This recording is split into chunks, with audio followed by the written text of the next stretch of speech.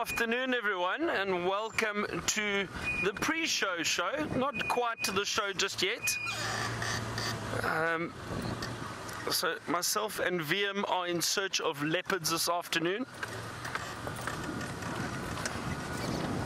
So I'm having a very close look around the area where James was. Let's have a look. There goes a little daker just running off, darting off through the bush. Let us see. Now it's very difficult to work out exactly where they were, and I have a feeling that Karula perhaps came back into the area to try and find these little cubs, which would make it even harder to find. But let's see. I'm going to try my best to have a good look around and scan. Perhaps they're sitting on a termite mound up in a tree. It's a bit cooler this afternoon, which does help us a bit. They might not necessarily be lying in a drainage line hiding from us. But let's have a look. I hope everybody's having a good day. It's is it Monday, Viam? It's Monday, I think. For us, every day is the same. It doesn't change for us. So, but if you are having a Monday, hope you're having a good Monday.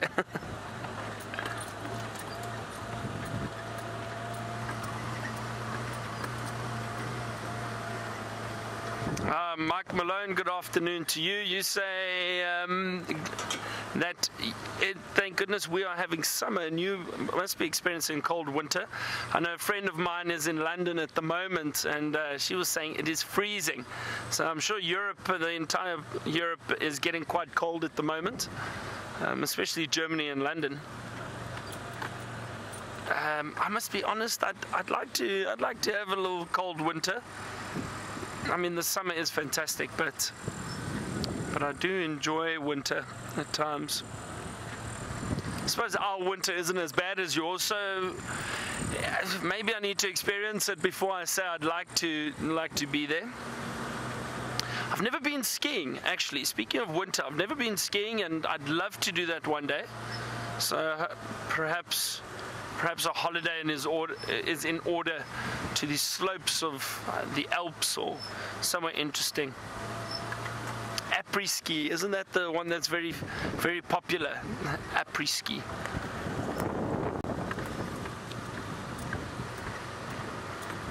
Now it's quite thick around here, everyone, so it's going to be tricky, I think, to find these young leopards.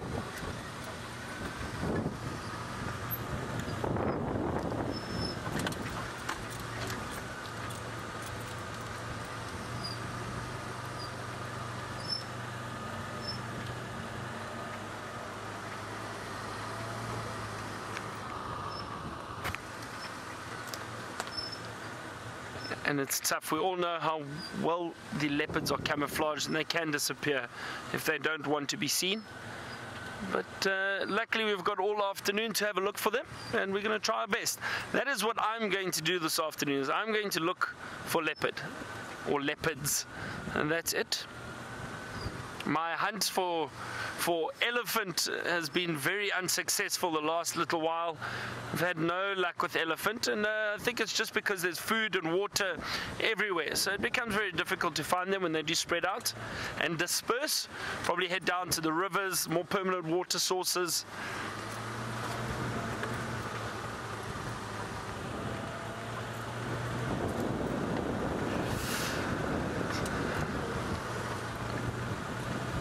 So we are going to be going live fairly soon, so we'll see you all a bit later. Jamie is out with us this afternoon on the vehicle, and James is going to be walking again.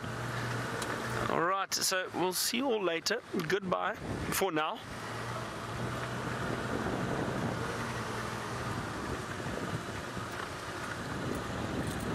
This program features live coverage of an African safari and may include animal kills and carcasses. Viewer discretion is advised. Hello and welcome to the middle of the African wilderness, where all kinds of exciting live safari adventures await. This is Safari Live. Ready.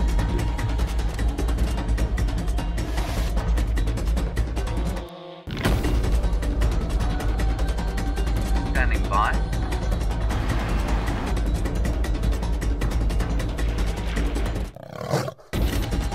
Five, 4, 3, 2, 1. You are live, you are live. Hello and welcome to all of you to the Sunset Safari. My name is Jamie, and this afternoon I have the amazing Brian on camera with me, complete of course with the thumb, and a very special, very warm welcome to the students at Providence Elementary and Lynnhaven Elementary. It is wonderful to have you on board. The reason I'm going so slowly is because I'm actually looking for a specific type of bird to show you.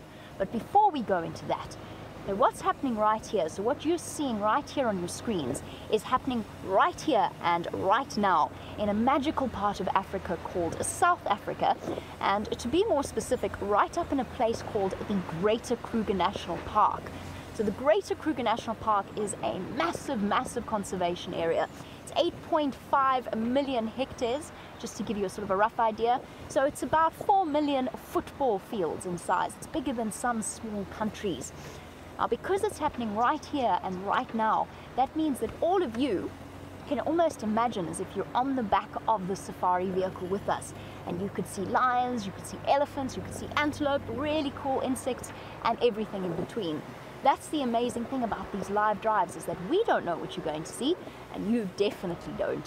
So I want you to imagine that if you're on the back of the vehicle with me, you've got your hat on, because even though it's cloudy, it's one of those cloudy days. Here in South Africa, it's actually midsummer, so it's very, very hot. There you go.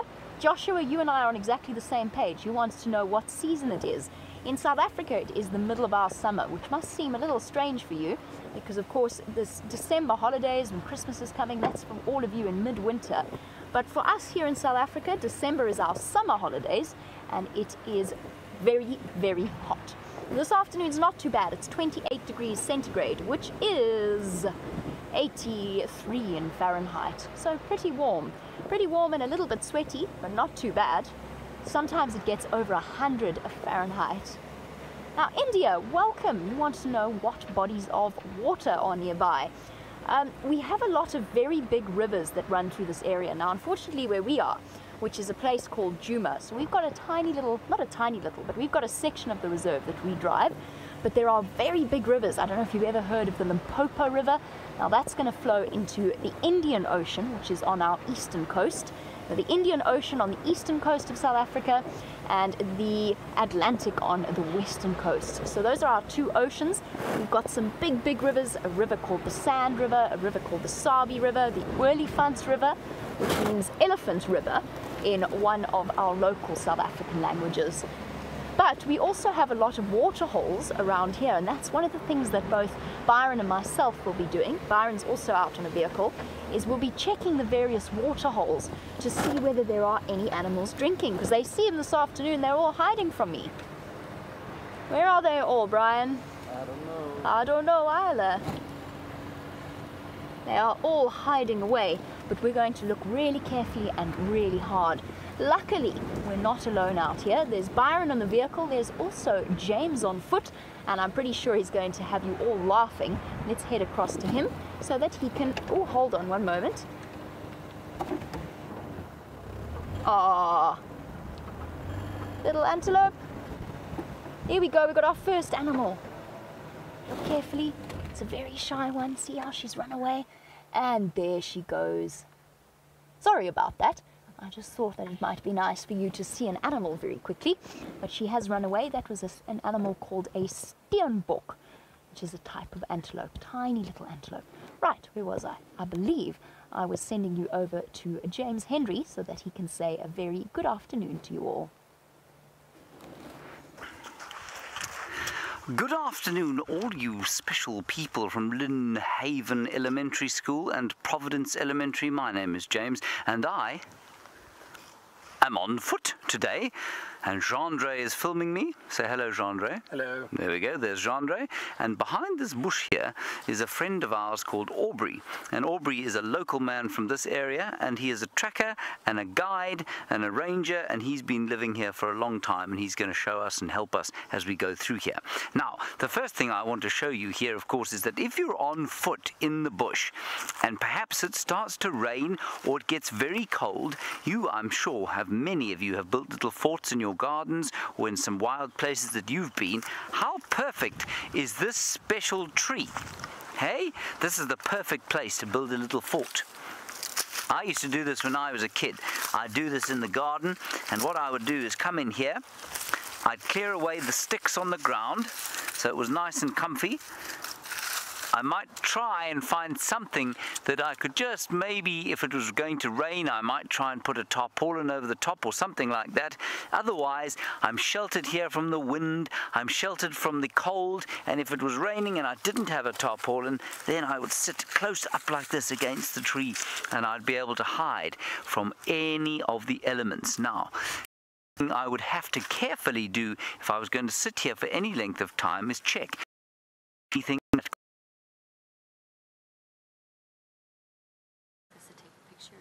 Yeah, sorry. Good afternoon, everybody. Officially, my name is Byron, and we have a big buffalo. Well, let's try that again, rather. We have a buffalo, and my name is Byron, and on camera this afternoon is Wiem. I hope you have had a lovely day so far, or that you are having a great day, and that's nice. I haven't actually seen a buffalo around for a while. Every now and then we get a glimpse of these big old bulls, and this one seems to be alone. I don't see any others at the moment around here.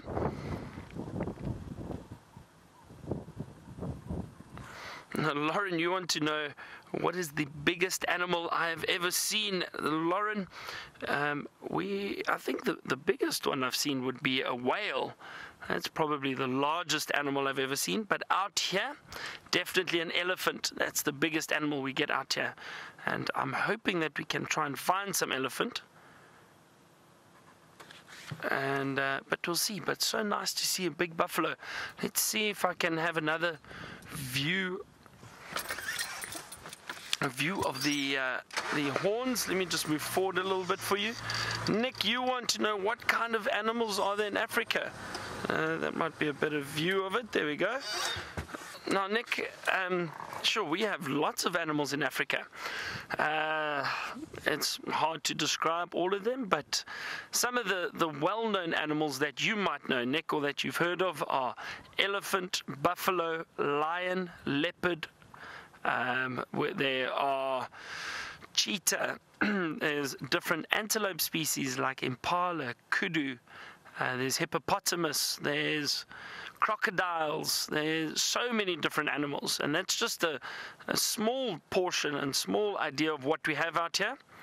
We do have many different animals around, and it's always great to see them, and especially big old buffalo like this. Eva, you wanted to know if the animals hibernate in Africa.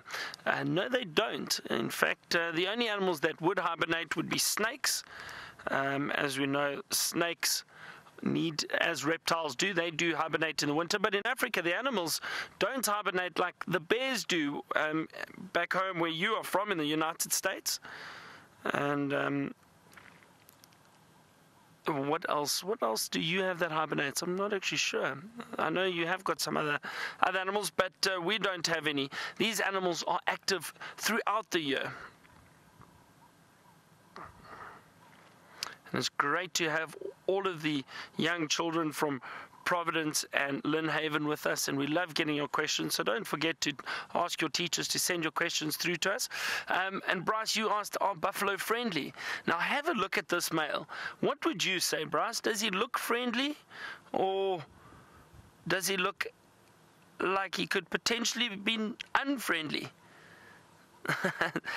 It's a very old male. You can see some scars and scratches around their faces. Lily, you want to know what do buffalo eat, and there we can see him eating right now. He feeds on grass. And that's generally all buffalo feed on. So we call them grazers. Now, a grazer is an animal that only feeds on grass. And the buffalo diet is predominantly grass. So that's what they feed on. But these old males often move around by themselves. Gus, you wanted to know how much do I think this animal weighs. Now, this big buffalo could be around 700 or 800 kilograms, somewhere around there. Now, I'm trying to think in pounds. What's that, about 180, somewhere, probably 180, 190 pounds. No, I'm lying. 1,800 and 1,900 pounds. That's about it. That's what it would weigh. So very, very heavy. Now, he's disappearing in through the thicket. We're going to head back to my friend James, who's walking in the bush at the moment.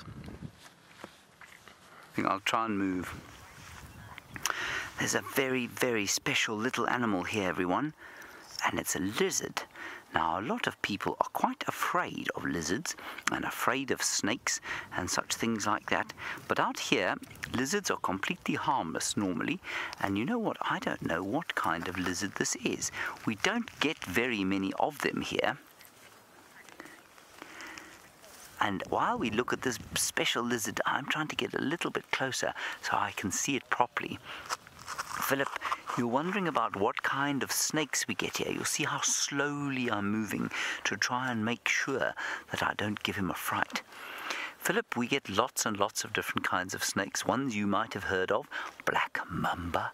Ooh, a lot of people are very scared of black mambas. We get puff adders, which are quite similar. Your rattlesnakes over there in the US. Then we get pythons and striped-bellied sand snakes and tree snakes and vine snakes and tiger snakes and red-lipped heralds and bibrons, burrowing asps.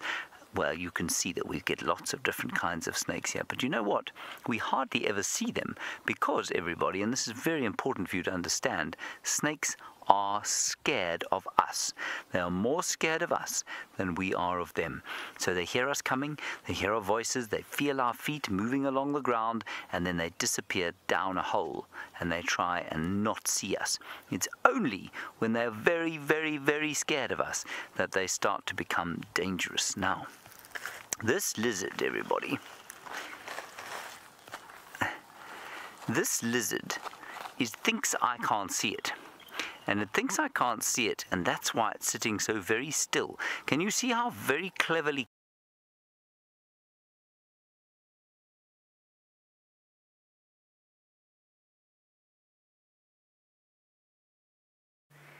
coming to us? Oh, perfect timing. It seems as though perhaps you lost James in the middle of his sentence, and we are sorry for that. But your timing, as I said, is absolutely perfect because we've come across one of my favorite creatures. Look at it go! Look how fast it is! Now, this afternoon, we are on a mission to try and find a leopard, but what we found now is actually called a leopard tortoise, and they are one of my favorite animals. You know how tortoises are meant to be slow? Look how fast this little one's going. Run, run, run, run, run, run, run, run. Oh, now he's hiding behind a tree. Okay, should we try go around and see if he's popped out the other side? Now, tortoises are one of my absolute favorite animals. Now, there's actually... Many of you will be thinking that that's what we call a turtle. Now, a turtle, in terms of its proper definition, so what the difference between these animals actually is. A turtle has a shell, like a tortoise, but it has flippers, and it lives mainly in the ocean. It only really comes onto land when it's time to lay eggs. Then we get tortoises, which live on land and feed off plants and grass and various materials. There you are. I see you. Shame. Look, he's hiding in there. So a tortoise walks on land and they've got feet, not flippers. And the reason that this is called a leopard tortoise is because look at the spots on its shell. That's why. It looks a lot like the spots of a leopard. Now, see how our little tortoise is hiding? That's because he thinks that we can't see him in this dense vegetation. Now, we only see tortoises in our summer, which is when the rain falls. So in winter, we don't have any rain at all. But during summer, that's when it rains, and that's when the tortoises come out. So they don't hibernate like a lot of animals in North America. But they will come out, they will do what's known as estivation, which means they basically sleep during the winter months. Jay, you want to know why is a tortoise shell designed like that? This is the amazing thing about a tortoise. So that shell is solid bone, and it's designed like that to protect the soft and sensitive body that's inside the shell. So it's made of bone, and if you can imagine, the spine, just like you or I have running down the middle of our back, that's fused along with the ribs, and it creates this amazing hard bony shell that can help protect it. But of course it can't be completely solid because somehow the tortoise has got to move. So it's got holes for the legs and holes for the tail underneath. And underneath that shell there's the leg. If you look really closely, it actually looks like it's part of the dirt. It's hiding just behind that stick. That's the tortoise's leg. But if I were to go and pick up the tortoise and lift it up, the part underneath would be hard. Now, they are absolutely amazingly designed. They're like little tanks to help keep them safe.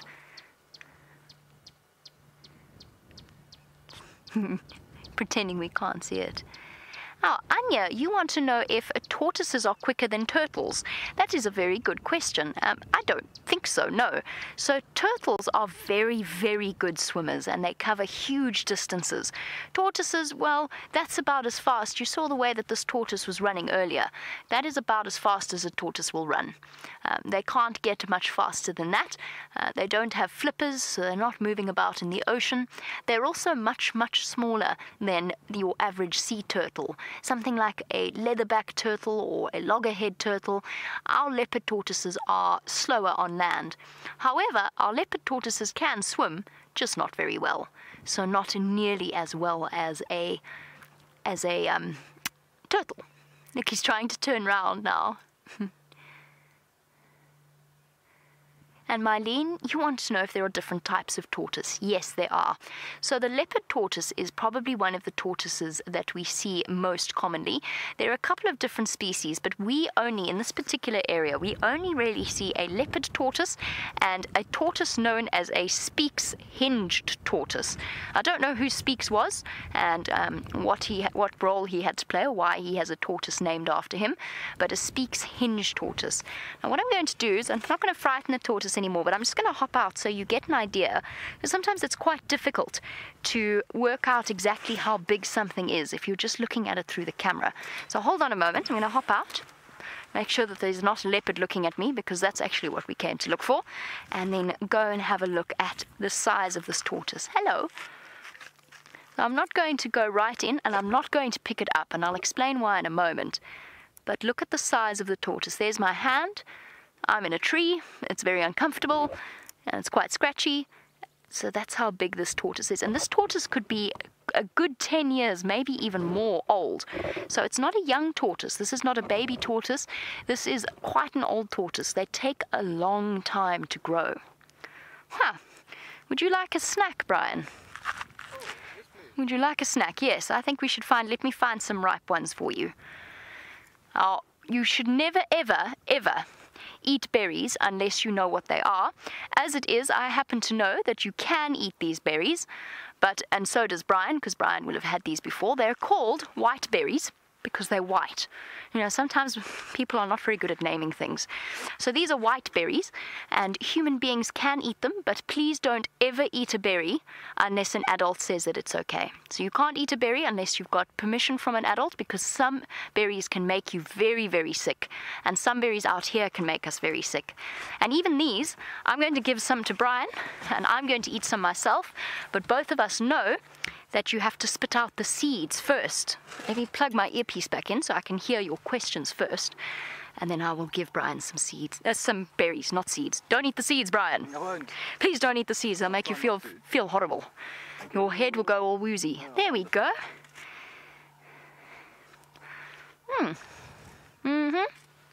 Not bad. And out go the seeds. Oof, here we go.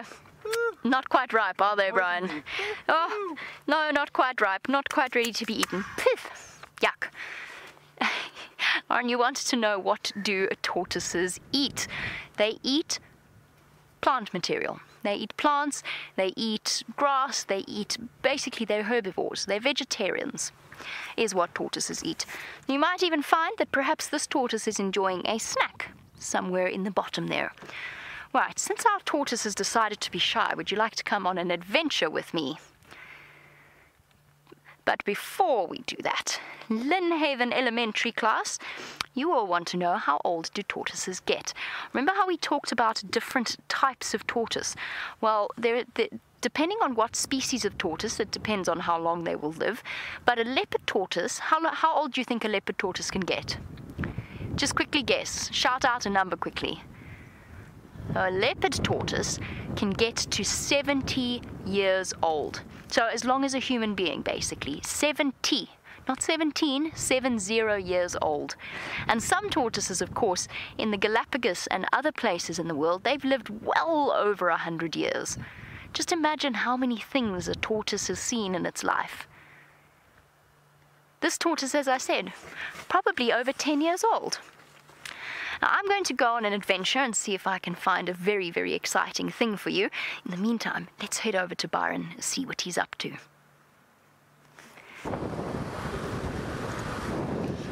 Now, everyone, we are looking for a female leopard with her 2 little cubs. I haven't seen any signs of them yet, but somebody has said they've seen tracks of her. So I'm going to try get into that area where we had tracks very, very quickly. Hang on, I just saw an antelope off to the left I'd like to show you. And there we go, beautiful Inyala. And there's a male and a female there. Look at that. Now, the female is the one on the left, and look how different she is to the male on the right. They almost look like they are 2 different animals, but they are the same species of antelope, and those are called Inyala. Very funny name. It's spelled N-Y-A-L-A, Inyala. And they are really beautiful. One of my favorite antelopes in this area. Beautiful white markings on the body, those stripes.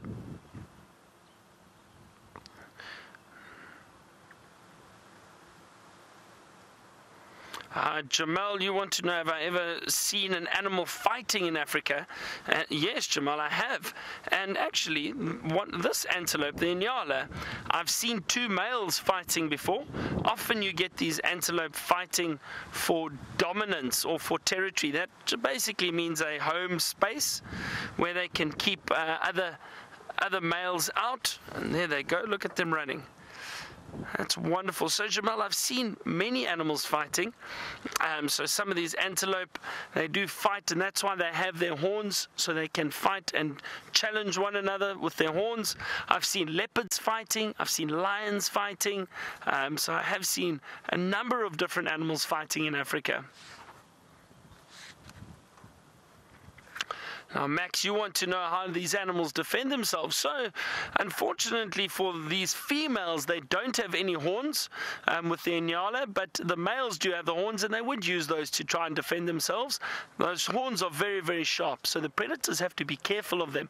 But what the females will do is they're very, very fast and agile, and they can move through very thick bush like this very, very quickly.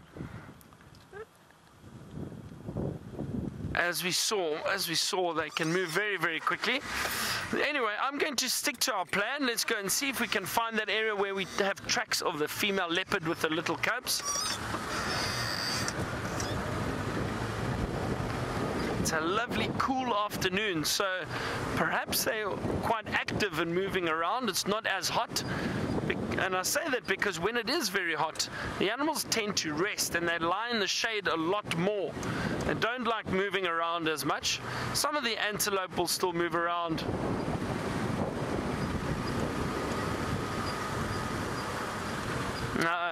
Kai, you want to know, are there wildebeest here? There are indeed wildebeest in this area. And we'll see, maybe we can find some for you this afternoon. We do see them occasionally, but not hundreds and thousands of wildebeest like you might be used to seeing in East Africa, in Kenya and Tanzania. There are plenty of wildebeest over there. We've got small groups, small herds, maybe 20 or 30 together at times, but we do have wildebeest around here. Alright, so I'm going to try and get into that area very quickly where there are tracks of a leopard. While I do that, let's head back to James, who's walking in the bush.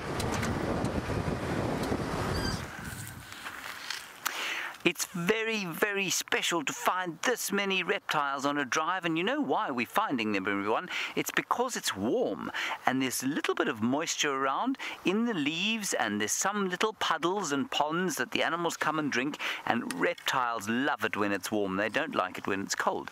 And believe it or not, this reptile that we're looking at here, I think it's the same thing you were looking at with Jamie, is a leopard tortoise. And the leopard tortoise is a reptile in the same way as the lizard we saw is a reptile. Now what I'm hoping this one's going to do is eat this grass in front of us. Now I don't know, I'm sure all of you like to have competitions on the playground about who's can throw the furthest or run the furthest or whatever it is. Same thing here, you know. Jamie and I and Byron, we love to say, well, you know, I found a bigger tortoise than you found. Do you think my tortoise is bigger than Jamie's tortoise, or do you think it's smaller than Jamie's? Look, I think this one is huge. It must be bigger. And this is one of the fun things that we can do out here. We can get nice and close to the animals, especially the animals that are harmless. Now this tortoise is completely harmless, but we don't want to give him a fright. You see how he disappears into his shell when he's getting a little bit of a fright? And I have to tell you, he don't smell so good. He smells a little bit, well, a bit like rotting meat. I don't know why he smells like that. Maybe he's about to go to the loo. I don't know. Tortoises sometimes will go to the loo if they're very scared. They will sort of make some poop, make some dung, and then they'll release that, and that'll hopefully frighten away any of the predators that they might have. Isn't he great? There he comes. Now, of course, I don't know if this is a he or a she, and the only way to tell would be to turn him over and look at his back. Or, I'll tell you what we can do. I can just look underneath here. I'm going to say that I think this is a male tortoise. And I think it's a male tortoise because he's got a very, what we call, these things here are called scoots, everybody. See that? He's got a very long scoot at the back there. And the females don't have a long scoot at the back. So I think he's probably a male. And maybe he's looking for a girlfriend. This is the right time of the year for a tortoise to be breeding and finding a girlfriend. Isn't that nice?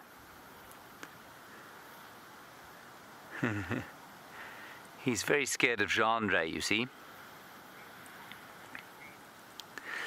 Oh no, Gus, you say that you think my tortoise is definitely smaller than Jamie's. Are you sure? Look, I'm going to put my hand on him. You can see how big he is. I think he's huge. Remember, my hand's a bit bigger than Jamie's, so if Jamie did the same thing, well, anyway, it doesn't really matter whether he's bigger or smaller. He's very magnificent regardless. Now, there was something else here on the ground I wanted to show you. Ah, here it is. Now, often, if you remember the little fort I showed you at the very beginning of the drive, often out here you have to be looking for things to eat. Things that might be quite nice to eat, or things that the animals might eat, but you've equally got to be very careful of things that might poison you. Now, there are two things over here. This thing is called Strychnos madagascarensis. In other words, it's called the black monkey orange. Now, it looks pretty harmless, but it's got something in it. It's got a poison in the fruit called strychnine. Now, what strychnine will do is make your heart stop. I'm not really going to eat it. So you've got to be very careful about what you eat out here. You've got to be extremely careful. You must know all the plants before you come into an area and decide that you're going to eat it. One of the things we can eat, look, it's not very good for us, but this grass,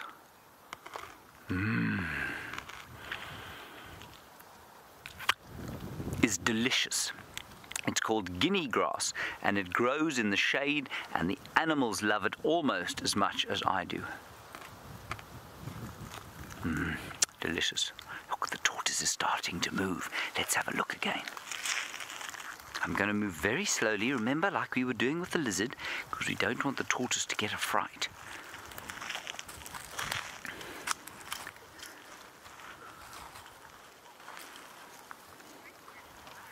Look.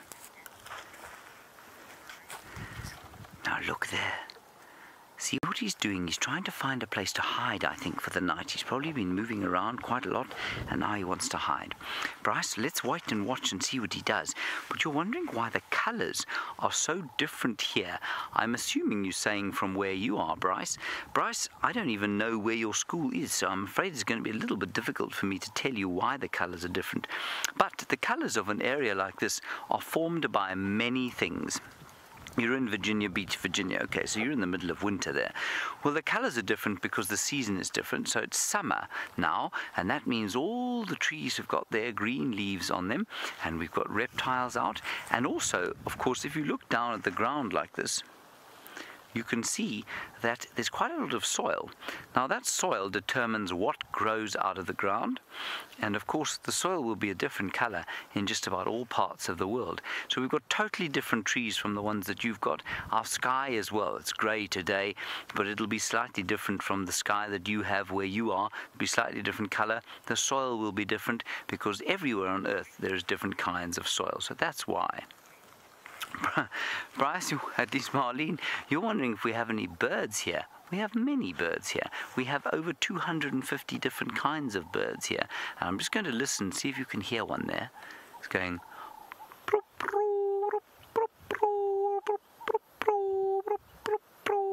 and that is the ring-necked dove. That's a very common bird. The reason you haven't seen many birds today on your safari is that there's quite a lot of cloud around, and the birds tend to like it only when it's sunny. They're a bit like us. They like to go out when it's sunny and warm. Okay, let's carry on walking, everyone.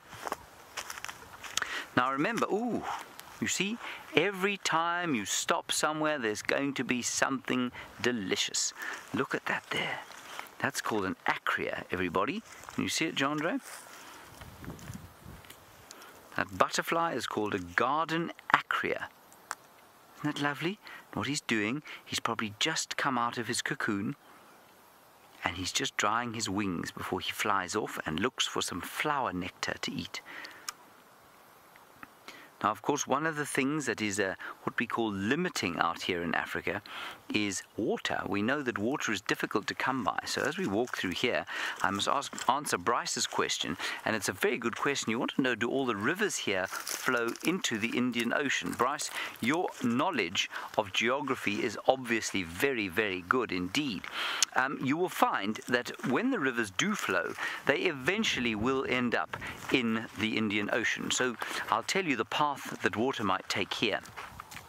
Down that way is a river called the Umlwamati. Now, it very seldom flows, but if there's a huge amount of rain, it might flow. So it would flow down south like that, and the Umlwamati would eventually flow into, I think it's straight into the Sand River. The Sand River then flows into the Sabi River. The Sabi River then flows, I think, into the Crocodile River, and the Crocodile River will flow eventually into a river in Mozambique and into the sea. So yes, a piece of water from here will go all the way down into the Indian Ocean. Bryce, that is the most brilliant question. Well done. Now, from water to something that loves to drink water, needs to drink water, might be drinking water. Let's go and find out what it is with Jamie. And these animals do love drinking water. Look at this, some elephant. I'm so happy. I was chatting about hopefully finding elephant, and I haven't seen elephant for quite some time. And now we've just bumped into two young males, it looks like, which is quite interesting. Usually we do see them in herds, but the young males split away from the herds at times. They're moving through quite a thick area trying to feed at the moment, which is really, really interesting. There's a lot going on here, which is wonderful. Oh, wow. Now, it It is so nice to see elephant, but I've seen something amazing that I would like to show you quickly, and it might just give me a second. I'm going to try reposition for us, and I'll show you why this was so wonderful, because this is the largest animal that we get in this area, and one of the smallest that we get here. Hold on a second.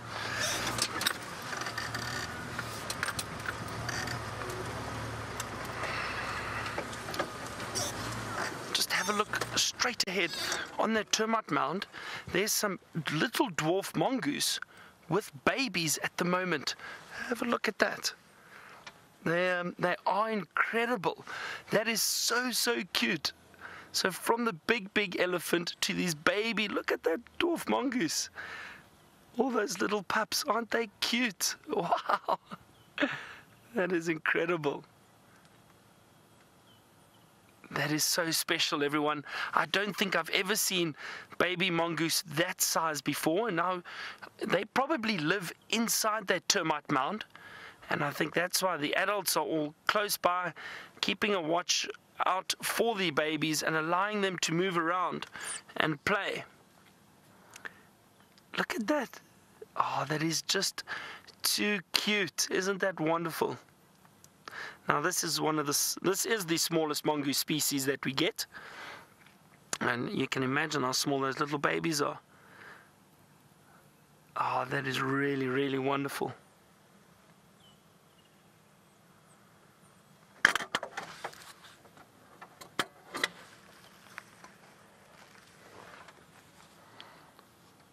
Everything's happening around us at the moment.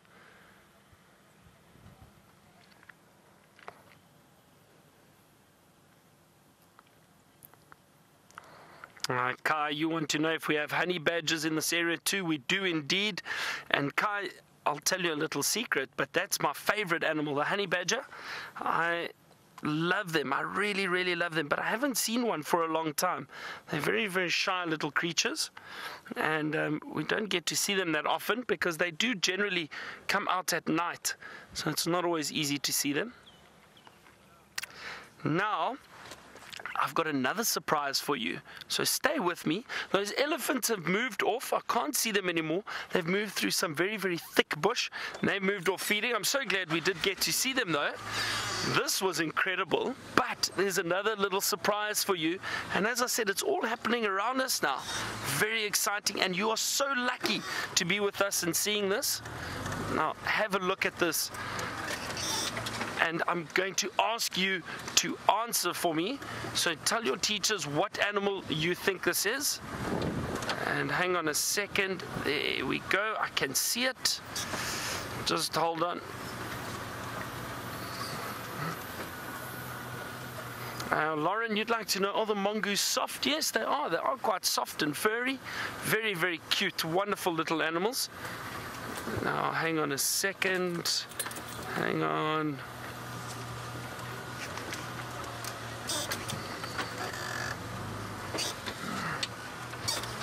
There we go. Should have a lovely view through there. Who can tell me what this animal is? Have a look at that.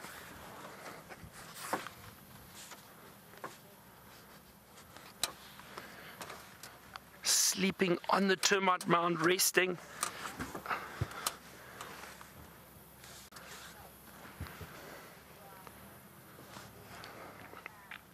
So I'm just waiting for you to send me your answers before I tell you what it is.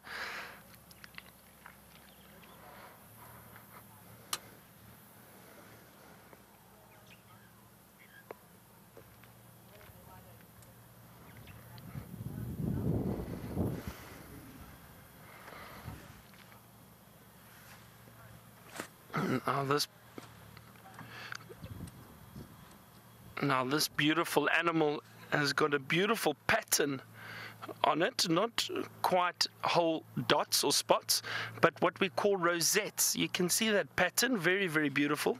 They're very well camouflaged. These animals are usually solitary. They don't move around with other animals of the same species. You might find if a female has cubs, that's the only time you will see them with others. Sometimes you might find a male and a female together for a short while, but generally they move around by themselves. That's what solitary means, so they are by themselves most of the time, which I suppose can get a bit lonely, but they do meet up with other animals at some point.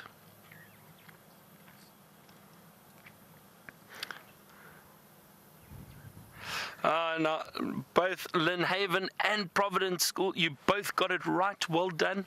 That is indeed a leopard, a beautiful, beautiful leopard. It looks like a female leopard from this angle. I can't really see on the other side, and I'll say that because it looks a little bit smaller. Male leopards can get much, much bigger, and they're not always easy to spot. And from this side, just from this angle, it looks like a female, but it is a bit difficult. It does look like a female, and as I said, the males can get twice the size of females. And remember, I said to you it was nice and cool today, and I was hoping that if we did find a leopard, it would be out in the open and not lying in the shade under a tree somewhere. Oh, look at that, cleaning herself. Just licking herself once or twice. And because it is cool, this leopard has decided to lie on a termite mound. It's a nice cool breeze up there, and she's resting and relaxing. So this is really, really a wonderful sighting. Now, I'm going to, let's just see if she turns over. She's just moving ahead. She looks very comfortable up there. I'm going to sit with her a little bit.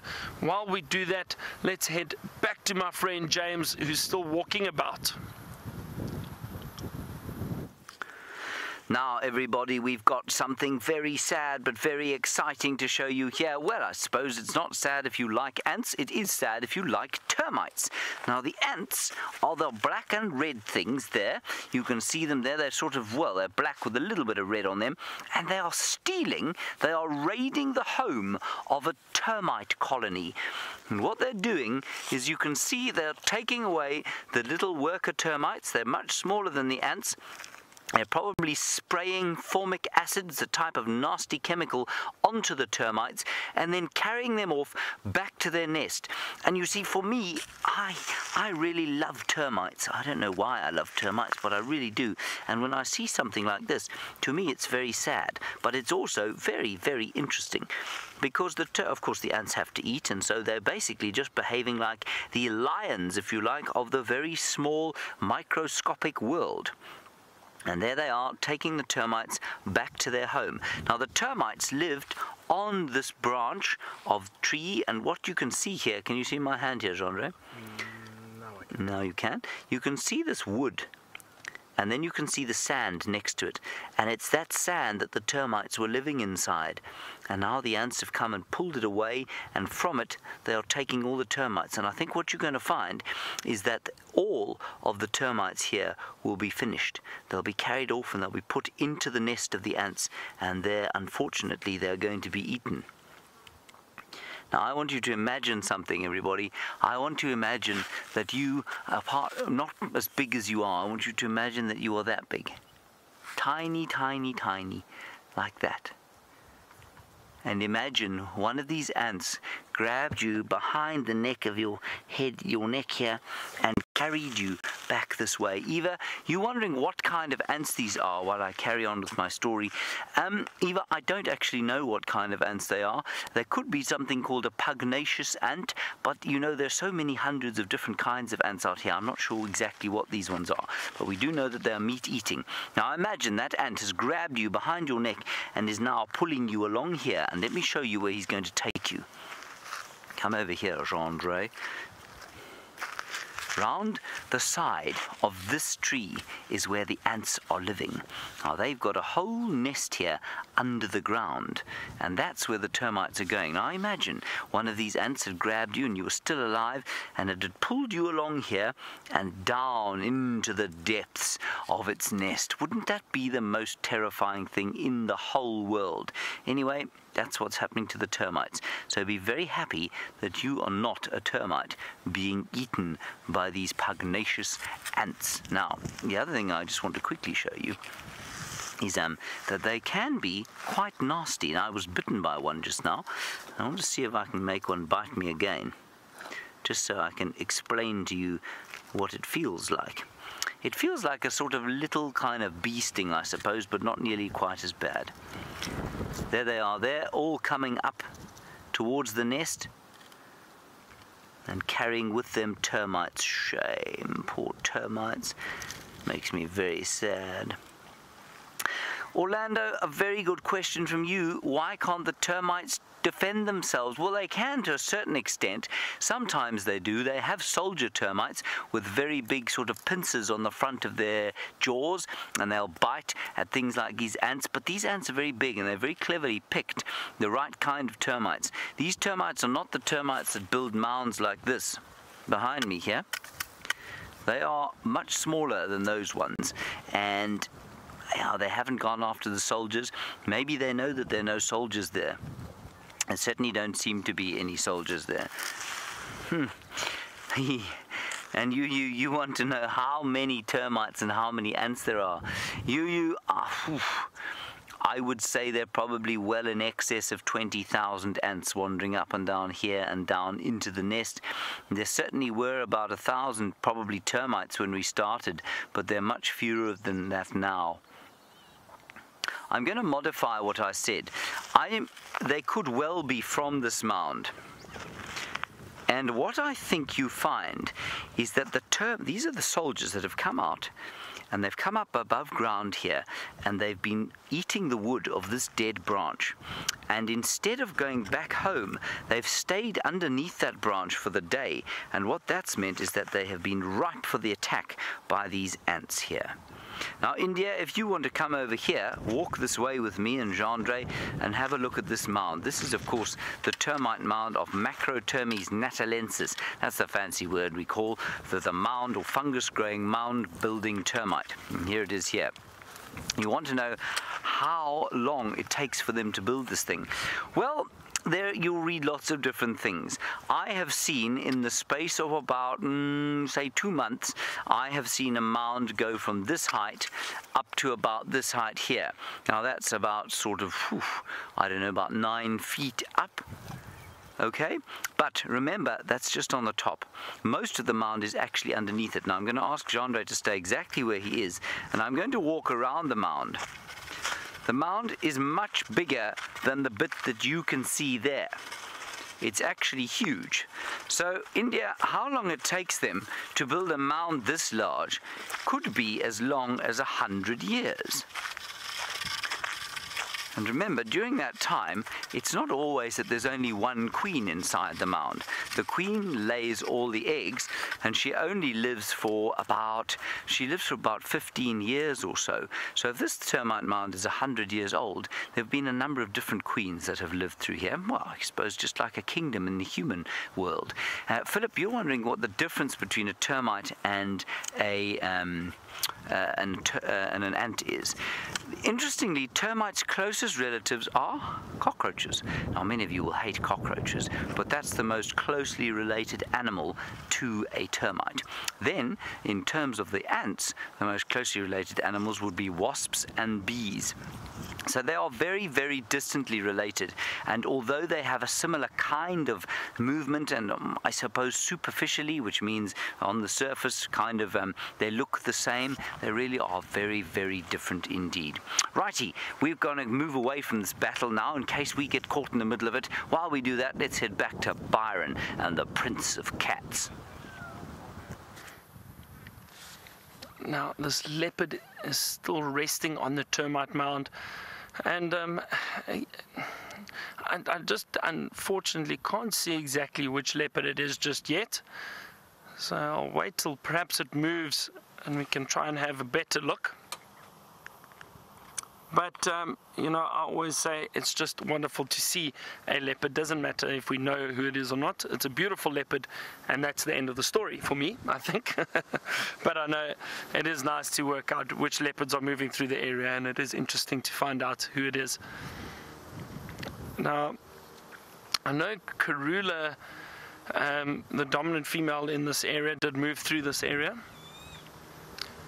and she perhaps went and fetched her cubs. So I'm not sure if they are around, if this is perhaps one of them. Kaylee, you want to know what do leopards eat? So they will feed on a large variety of foods, and leopards will feed on antelope, mainly antelope. So anything around the size of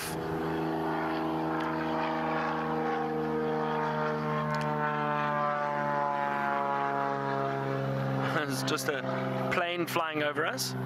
So anything around the size of a small steenbok or duiker up to an impala. Some of the male leopards even go for much larger prey, like kudu or nyala that we saw earlier. So they've got a very wide variety of food that they feed on. Lauren, I've never seen an elephant eat or leopard eat an elephant.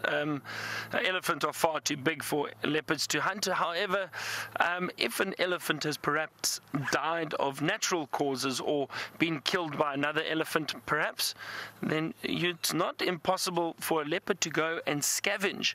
That means it will possibly go and eat parts of the elephant or off the carcass. But in terms of killing an elephant, I think that's very, very rare, and I've never ever heard of that happening when a leopard has killed an elephant, even a young elephant, because the adults would always protect it.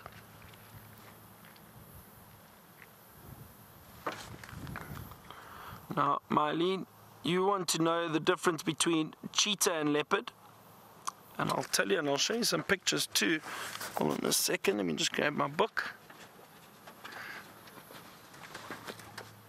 I can show you. So leopards, one of the main reasons or differences is leopards have these beautiful rosettes on them that we spoke about. That pattern, very different to that of a cheetah, because a cheetah has got very prominent spots.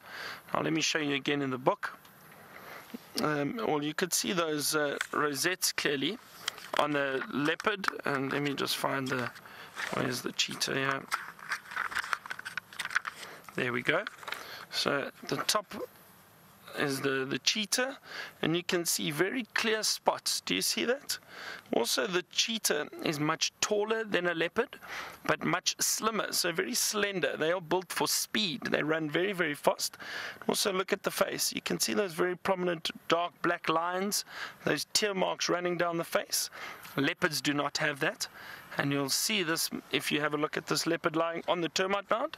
Look at that face. You can see it's very different to that of a cheetah. No black marks moving down.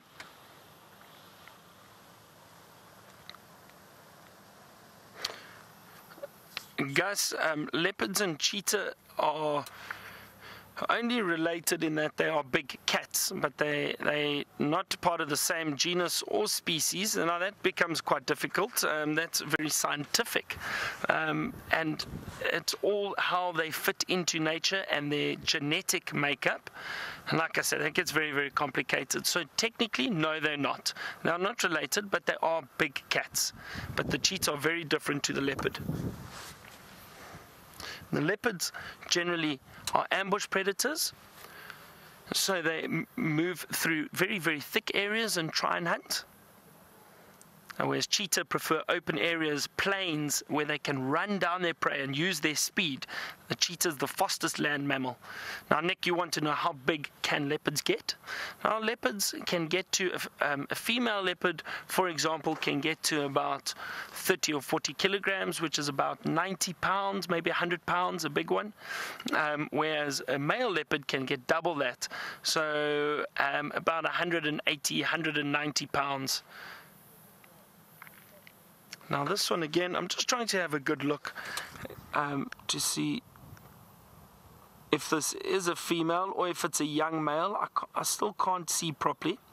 It's very difficult with them lying on a termite mound.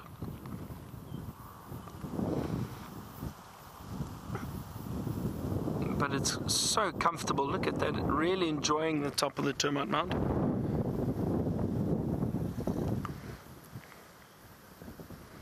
And Joshua H, you want to know how big are the leopard's ears and do they have very good hearing? They do indeed, Joshua.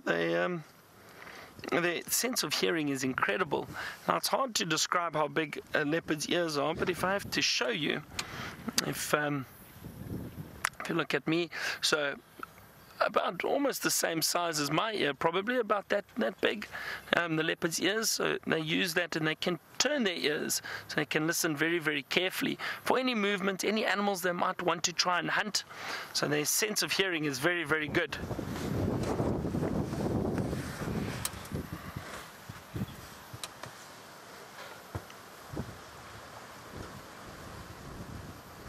It looks so comfortable up there, doesn't it?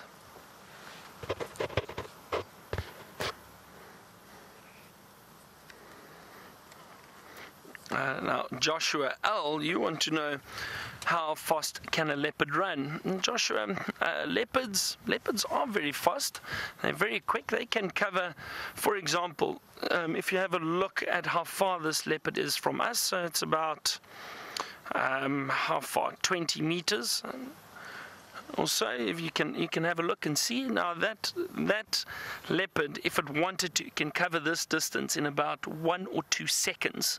That's how quick they are if they're charging. Very, very quick animals. But they're not built for long distance sprinting. It's a short burst of speed, and then they usually give up if something's running away from them. Not like a cheetah who will run a fair distance at top speed. Now, I'm going to sit here a little bit longer and try to work out which leopard this is. While I do that, let's head over to Jamie and see what she has got. Hello and welcome to Rowan Elementary, but don't tear your eyes away from the screen. Oh, I think it's just disappeared. Nope, there's the tip of its tail. This is an animal that is so exciting for us to see, and your timing could not be perfect. Sorry, everybody. It's Rowan Primary School, so welcome to Rowan Primary School. We're starting off with one of the rarest creatures that you can see on these live safaris, so I'm a little bit overexcited because we hardly ever get to see them. It is called a genet. Now, hold on a moment, because Brian cannot put it on camera, so let's reposition and we'll see if we can't have a chance to get a closer look at one of the most amazing animals. Take a deep breath. My name is Jamie. This afternoon I have Brian on camera with me, and we are sitting in the middle of the Greater Kruger National Park area of South Africa, and to be more specific, in a place called Djuma Private Game Reserve, which is so we're right up in the top northeastern corner of South Africa. So right at the bottom of the African continent, right up in the top northeastern corner. And I don't really want to tear my eyes away from this, so hold on one moment. Let's see if we can see it again. Oh, goodness me, Brian. It's there, behind the leaves. Okay, let's try and reposition. In other words, I'm going to drive in a little bit just to see if we can't see, because we are actually blocking up a main road, so I have to move off the road anyway. So let me see if we can't get a little bit closer and maybe see what it is. Now, a genet looks a little bit like somebody crossed a ferret with a snake. Not a snake, a cat. I don't know where a snake came from. Looks a little bit like somebody crossed a ferret with a cat. And they are very secretive animals. They only come out at night, which is why it's quite unusual to see one right in the middle of our afternoon. And let me try. Oh, come on. Oh dear. Oh dear. Dearie me. See if we can't get a position that Brian can get you in there. I can't see it at all. Let's do one more scan of the tree. I'll turn off the engine so we don't shake too much. Where, oh where, could the spotted genet be hiding? Oh dear, unluckily I think we might have missed it. Which is just the way of things out here. We are in a place where the animals are 100% wild, so it's not like a zoo, it's not like an enclosure. These animals live in a massive area, a park that is larger than the size, or a reserve that is larger than the size of Wales. Quite a little bit larger than the size of Wales. So it is a really, really massive area with no fences, and the animals are completely wild, which means that sometimes we don't always get to see them. Where did you go? And Emma, you did get to see a tail. I'm so thrilled. I'm glad that you got to see the spots of the genet's tail. You want to know how often we see genets. I would guess and say, what would you say, Brian? Once every 2 weeks? Once a month? Maybe once a month, I think, would probably be a good description of how often we see them. I have to be honest, completely honest with you. We actually saw one this morning with breakfast because it was living in the roof over our heads. So we did see one at breakfast this morning. They are an animal that gets used to the presence of people. It gets used to the presence of people moving about. It also learns very cleverly that it can actually scavenge from the dinner table or the breakfast table. Once everybody leaves, the genet will come down from the roof and grab at whatever they can find. So they're very, very good climbers, and as I said, quite secretive. I suspect that the reason that this one was in the tree was because it saw a leopard, because I was actually here to look for a leopard, not for a genet. Now, Lida, you wanted to know, when is the genet's breeding season?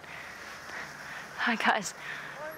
Good, thanks. How are you? Sorry, everybody. I just have to have a quick chat.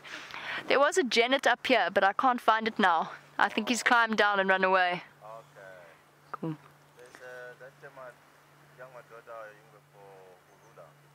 Oh, where? There on the eastern side of the water. Oh, awesome. Thanks very much. Yes, in the north. Perfect. Thank you. Thank you. Thanks very much. Cheers, guys. Sorry, everybody. I just had to have a conversation with one of the other guides. I'm going to do something quickly, and let's just see if I hop out. Maybe I can see them. So as I said, they're like a mixture between a cat and a ferret, and it should be relatively easy to see. If it hasn't gone into the ground and run away, oh goodness. Let me just see if it is still here. I think it's given us this slip. I think it's run away. I don't know how it has, but somehow it has. It might even have jumped into one of the neighboring trees. So they can jump. They are good climbers, so there's a good chance that it might have jumped into one of the other trees and then moved away from where we are. Okay, let's try and do this gracefully. Back into the car. Okay. So yes, let's try that all again. A very warm welcome to all of you watching at the primary school, and I hope you're excited to go on a live safari. There's all sorts of things you could see. You could see leopards, you could see lions. It's a magical, magical place out here. And of course, it's not just about the leopards and the lions. We also see really interesting insects, really interesting small things. And I think what I'm going to do, because it's hot this afternoon, is I'm going to go and check out the local water holes and see whether there isn't anything that's come across it to have a drink. Oh, our genet was pretty good at climbing trees, so good that it actually disappeared. But I do know somebody else who's very good at climbing trees, and he would like to say hello, so let's go and have a look. Hello everybody, here I am. My name is James, Genre is on camera, and I'm standing in a very, very large tree. Now the very first thing that you saw over here was a leopard orchid, and a leopard, and in a tree I think. That over there, the reason I've climbed up this tree is to show you a leopard orchid. Now an orchid is a kind of a plant that lives on another plant. It's called an epiphyte. And an epiphyte is a plant that lives on another plant, but it doesn't do the other plant any harm.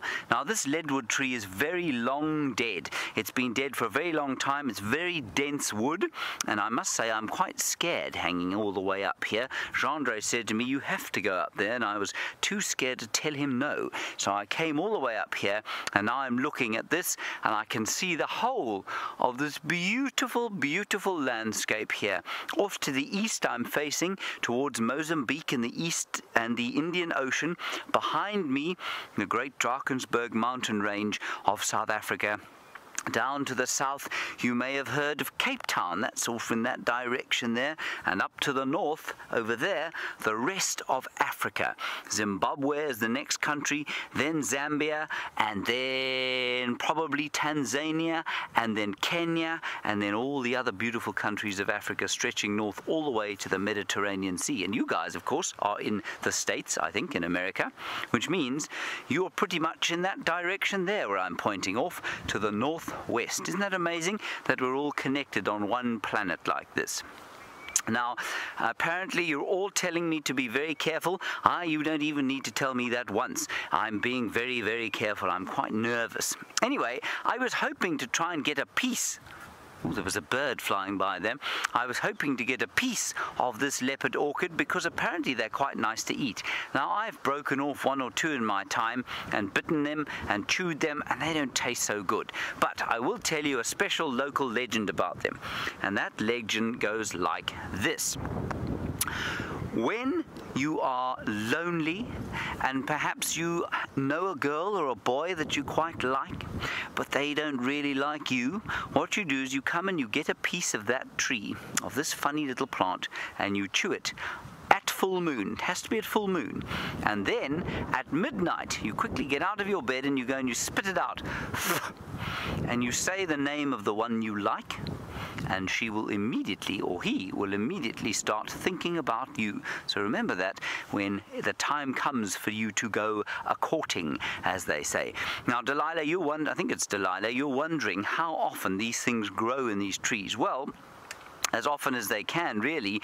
But the most interesting thing, of course, is that they produce their flowers around about now. As we go towards Christmas, they produce a beautiful yellow and brown flower, and that's why they're called a leopard orchid, because it looks like a leopard's fur. They're yellow with beautiful brown spots. Marvelous. Now, I have to try and get out of this tree now, so it could be quite extreme television that you're going to watch now. I hope I don't fall. If I do, my friend Aubrey is close by and he's going to help me with some first aid. He's got a whole lot of first aid equipment in case I fall out of this tree. So far we're okay. Okay, we're going to go back across to Jamie now, I think. In case I fall out, I don't want you to see that. I'll see you back on the ground, hopefully in one piece. Oh dear, I do hope that James manages to climb down the tree unscathed. Never fear though, because this isn't the first time he's been stuck up a tree, and it won't be the last. And if he does fall down, I'm sure he'll be well, maybe not totally fine, but I'm sure he'll be okay. Just goes to show, be careful of climbing up trees if you don't know that you're going to be able to get down. Once or twice, we've actually seen James climb a tree and then the branch snap underneath him, and he's fallen or nearly fallen out before. I hope that doesn't happen to him now. I hope he's picked a sensible tree. Right, let us turn in here and go and see if we can't check one of the nearby water holes. Now, I don't know whether or not you knew this, and I'm going to guess that perhaps you didn't, but South Africa's been in the grips of one of its worst droughts in the last 100 years. So last year, when we should have had at least over 500 mils of rain, we had just over 150. So that is a fifth, basically, of what we should have got. Or just over a fifth of what we should have got. And as a result, the animals have been really struggling. And it's not just the water, it's also the fact that without any rain, the grass doesn't grow, the trees aren't growing as well, they're not as healthy. And for the animals like elephants and buffalo and zebra, all of the animals that have to feed off the plants out here, that means that they face a really, really tough situation because there's not enough food for them. Now, luckily, it has started to rain over the last few weeks and the last few months, so it seems as though at least the drought has lifted a little bit, or at least the animals have had a bit of relief. But there was a time a couple of weeks ago where we were driving around and there was no grass at all. It was just dust. So it's lovely to see that the grass has sprung back up. However, it's been a while since we last had any rain, which means that there's not that many puddles, and it also means that that that when it gets hot, like on an afternoon like this afternoon, the animals have to go and drink at water holes. And we're going to go to one of the closest water holes now and just see whether anything's coming to have a drink. And Vivian, you wanted to know what the rarest animal is that we've seen. The rarest animal that you can see out here is an animal called a pangolin. Now, a pangolin is basically a scaly anteater, and it essentially, I don't know if you know artichokes, you must know what an artichoke is. If you've ever seen an artichoke, a pangolin kind of looks like somebody animated an artichoke. So it's this tiny little brown creature with scales covering its body, and it moves about catching and eating ants, and it likes a particular type of ant called a pugnacious ant. Now, the reason that pangolins are so rare is actually really very sad. First of all, they're secretive and they only come out at night, but even worse is that their scales are thought to have some kind of medicinal property. And it's not true, they don't. Their scales are basically the same thing that your hair and your fingernails are made of. But what it means is that pangolin have been terribly poached and shipped illegally across the world, where they've been used in traditional medicine. And that's terribly sad, because they're such a special animal and there's no truth at all. It's much like the situation with rhino horn. It is utterly tragic. Okay, we're just going to come up to the water hole now.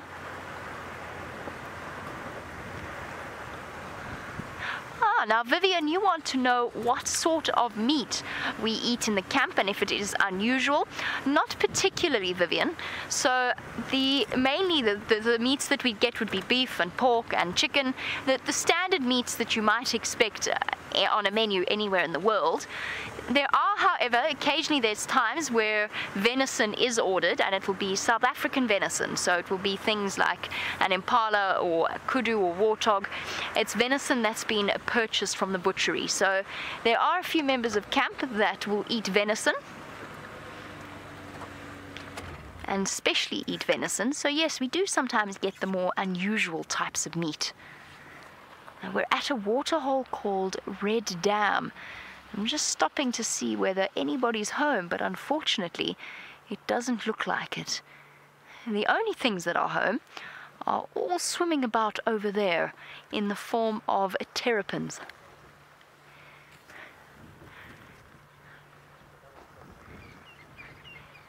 Every now and again, look there, see, there's a head. All of them popping up.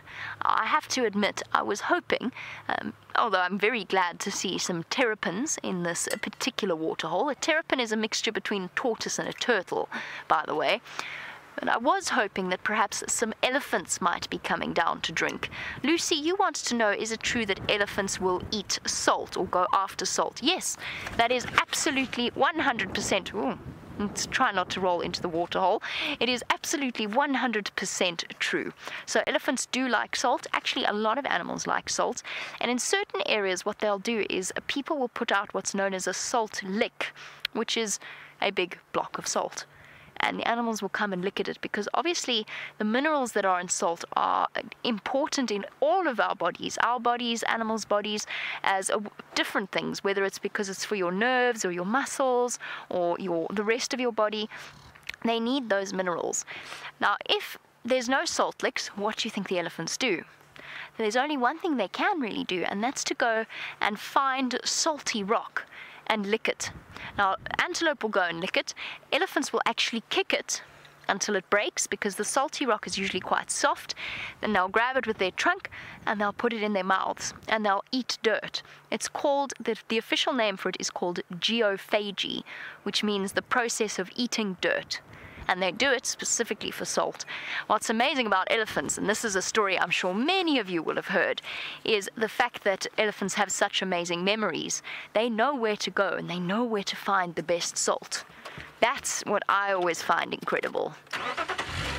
Okay, let's go see what else we can find. Oh, Out here, it's been a little bit quiet on my side. All of the animals, including that Janet, have been hiding away from me. But it seems as though Byron has had slightly better luck. So let's head over to him for a surprise. We're still sitting with this beautiful leopard, and we've had a closer look. This is a young male leopard, and a very good afternoon to Rowan Primary School. Lovely to have all of you with us. Don't forget to send us your questions. Now, I've been sitting with this leopard for quite a while. It's a young male leopard. We think, well, I know he's just under a year old, and I'm not sure where his mother is at the moment. She sometimes leaves these young leopards to go off and hunt, provide food for them. Now, he has got a sibling, female, in fact, so it's a young male and female. I don't know where she is. She's possibly with the mother somewhere, and I've got a feeling they're somewhere in this area. I'm not too sure where, though. This young male has been spending a lot of time on his own, not far from the mother, but he's been lying up on termite mounds and in trees, kind of exploring a little bit, as young males do. But we are so lucky to be able to see them and spend time with them, because they are very elusive, and that just means that they're very difficult to find. They can hide very, very well, and they can disappear in a bush very quickly if they don't want to be seen.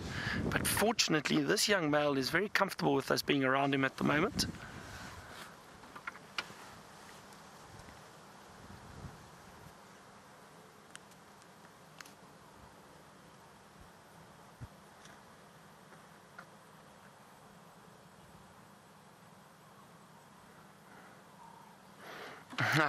Lily, you want to know if leopards eat something that's got dirt on it. So maybe they've killed or hunted an impala and it's got dirt on it. Would the dirt be bad for them? No, probably not. I don't think so. I think a little bit of sand, it might just give them a bit of nutrients and a bit of salt. You know, some of the salt, some of the sand is a little salty, and for some of these animals, it's not a bad thing if they do eat some of the soil. But I think, you know, in general, it won't be covered in dirt, it won't be covered in mud or anything. But I've seen leopards go and hunt animals out of mud. So if they really have to, they'll eat some of it, but obviously try and avoid it if there's too much on it. But a bit of sand or dirt, it won't make too much of a difference for them.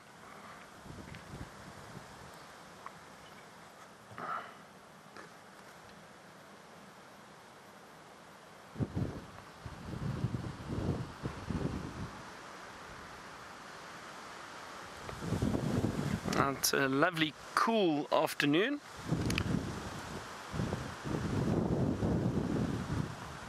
And I think because of this cool weather, that's why that leopard's so happy with lying out in the open for us. Now, Rosie, you want to know how long are leopards pregnant for? So leopards, female leopards, are pregnant for about 90 days, so 3 months. And that's all it takes for them to give birth to these beautiful little cubs. And then what happens is they usually hide them in a den site, because when those cubs are born, they're completely helpless. They're blind and they rely completely on the female. So the female will hide them in a den site, usually a rocky area or an area where there's very thick bush. So other animals can't get to them. They can hide in there.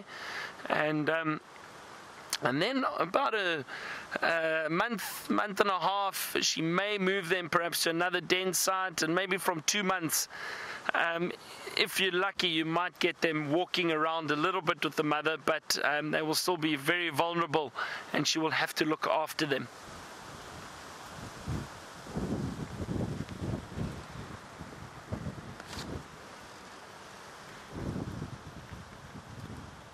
Oh, Harriet, now you've asked an interesting question. You want to know, what is a leopard's best sense?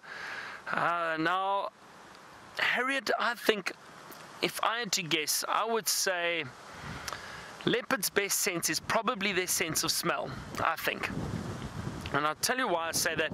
Their eyesight is incredible, their hearing is incredible, but I think their sense of smell, being able to find other leopards, to be able to find food, they can pick up on the scent of anything that's walked in the area, and I think that is probably their best sense. Very, very good. Much better than ours, that's for sure.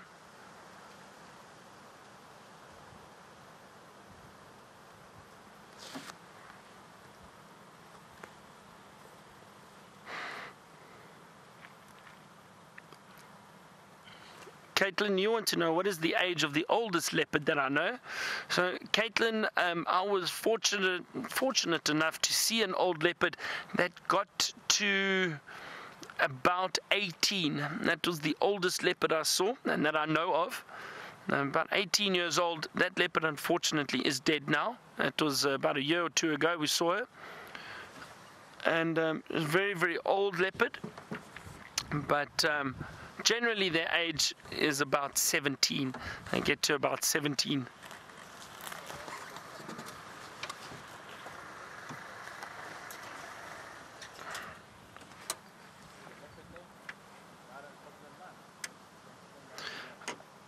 Serena, very good question. You say, is it true that we can identify the leopards by their spots close to their whiskers? And we can indeed, but it takes a lot of time and effort to really have a good look, and you do need binoculars and you need to zoom in. But if you look just above that whisker line, there's a very straight line of dots that are joined, and then just above it you can see 1, 2, 3 little dots. Can you see that over there? And then on the other side, they've also got it. So each leopard's dots or spot pattern above the whiskers is unique. Now, this is a young male leopard we know as Hosanna. And we recognize him because we've been seeing him quite a lot with his mother, who is a dominant leopard in this area. But it is difficult, and to be honest, I really just enjoy seeing leopards. It doesn't matter which one it is. It's nice for us to keep track of who is in the area and who's moving around. But it's nice to just see them and appreciate them, no matter who it is. And Lucy, you want to know, are the baby leopards born with spots and little rosettes? Yes, Lucy, they are. So those patterns on the leopard are known as rosettes. They do have spots down the legs and that, but the rosette is not a whole spot. But they are born with that, and then as they get older, those rosettes become a lot clearer, and the spots become a lot clearer too down the legs and that. I'm going to sit with this young leopard a little bit longer, but while I do that, let's head back over to my friend James, who's still walking about.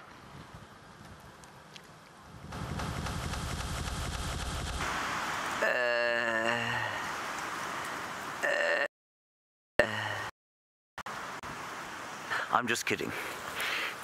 I got out of the tree absolutely fine, everybody, so don't worry about it. Now, we had a quick question from Lucy, who wanted to know, do they only grow in dead trees? I think that was the question about the leopard orchid. The answer is no. They often grow in living trees, but they quite like those dead ones as well, especially trees where there's a bit of a hole in the middle of the branch there. So that was a dead tree, and because it's been dead a long time, can you see how hard the wind is blowing?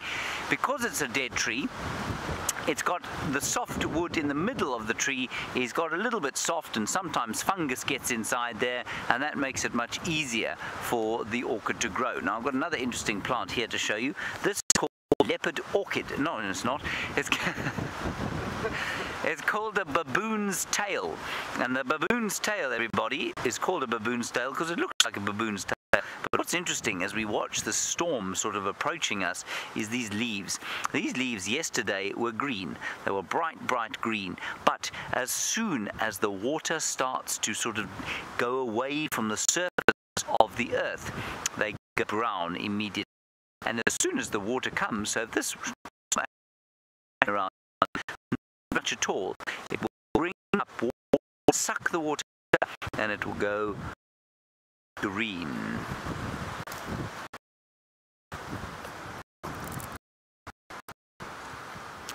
I'm not sure how much of that you got. Sorry about that, everybody. But what would happen is that the water would be sucked up out of the ground into this funny little plant, and these will immediately go green, and then it will produce beautiful purple flowers. Now, we're going to start heading for home, mainly because the weather's starting to look a bit nasty, and we don't want to be on foot if it gets too dark and stormy. This hat here fell off Jean-Andre. Let's put it back on his head. Thank you, James. And on we go. Lily, you're wondering if we've ever been attacked while walking or in the car. The answer, Lily, is sometimes yes. But remember that it's very unusual that we should be attacked by anything, Lily. And also, it's very important to understand that animals... Andre keeps losing his hat. We'll just put it on the end of my stick. Remember that it's very unusual for you to be attacked, and the only reason an animal would attack us is if it was very scared of us, because they see us as very scary. Animals out here, even that big buffalo you saw, even the leopard that you saw today, or the leopards that you saw today, and the elephants, they are scared of us. And so anything that attacks us is saying, please go away, I'm really afraid of you. It does happen from time to time, but really it's not often that it happens at all. Right, we're going to walk up this way. Let's see what else we can find through here, other than Jean-André's hat, which is now stuck behind me. Now, what was through here earlier, we would expect to find something like an impala. Now, impala are our most common antelope, and they like to move in areas like this because if Jean-André moves the camera from side to side, you can see quite a long way. You see that? That's very important. If you want to avoid a predator, you need to be able to see quite far. So the impala like to avoid the lions and the leopards and the wild dogs and the cheetahs and all those sorts of things, and so they like to live in these sorts of areas. But also, because it's windy, you'll find that all of the antelope species and the animals that eat grass, they will be up into the clearings where they can see a long way, because of course you know that when wind blows it makes the trees go whoosh, whoosh, whoosh. So if I was a predator and I was walking slowly like this, remember that if it's very still and there's no rain or there's no wind, if I stand on a stick, it's going to make a noise. But if I stand on a stick when it's blowing like this, well, then we don't have a problem, because no animal is going to hear it over the sound of the wind. Now, Serena, you're wondering if we live in the Kruger. Well, we live in the western fringes of what we call the Greater Kruger Park.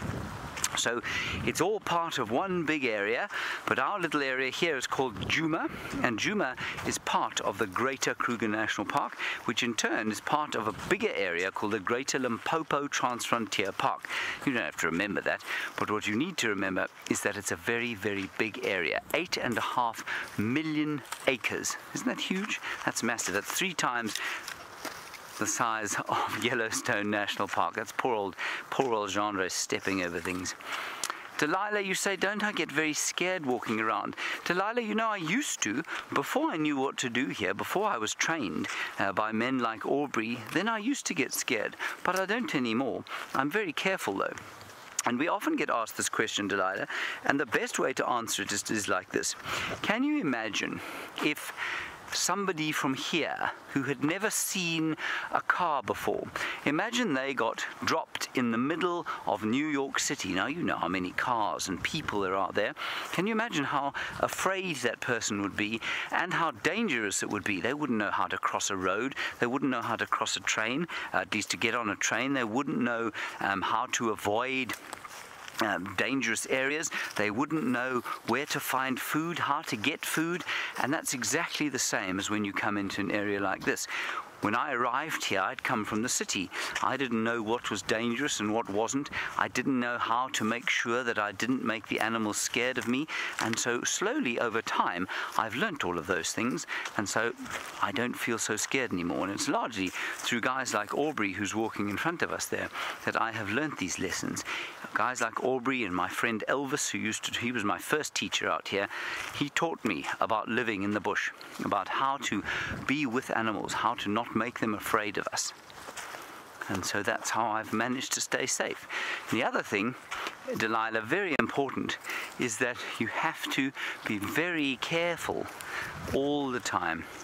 Leela, you know, this is also a very common question. It is hot here, and you say, how do we celebrate Christmas when it's so hot here? Leela, I can't imagine celebrating Christmas where it's cold.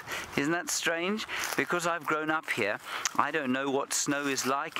I've never had a Christmas in the snow, and for me, Christmas is summertime. For you, Christmas is wintertime.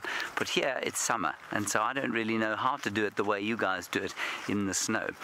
We go to the beach and we swim in the sea often for Christmas time, so we don't go outside and build snowmen. Isn't that interesting? It's just a different way of doing things.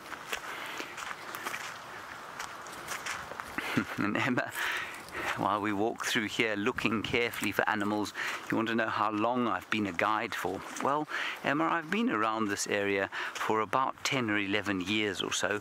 Watch out, Chandra, there's a very large tree there.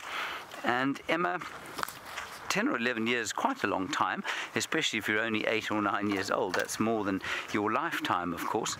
But that's quite a long time to be out here, and but it's still not nearly enough time to learn all that there is to know. There's so much to learn out here, like about these flowers.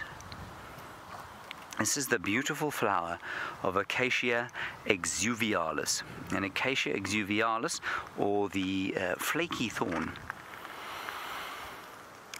smells like oranges.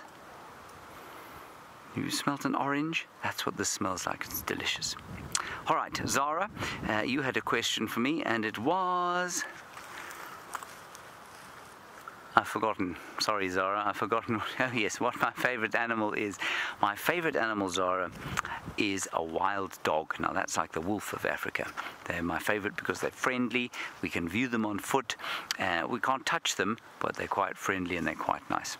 All right, kids, we're going to go away now. Well, you're going to go away now. We're going to carry on walking that way, and hopefully we'll see you again on safari soon. Thank you for your questions. They've all been so clever and so brilliant, and hopefully we'll see you again on safari soon. Bye-bye.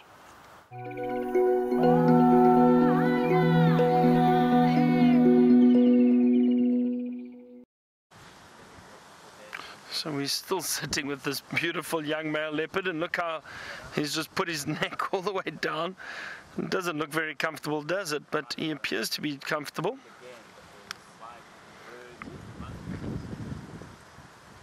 And he's really enjoying it.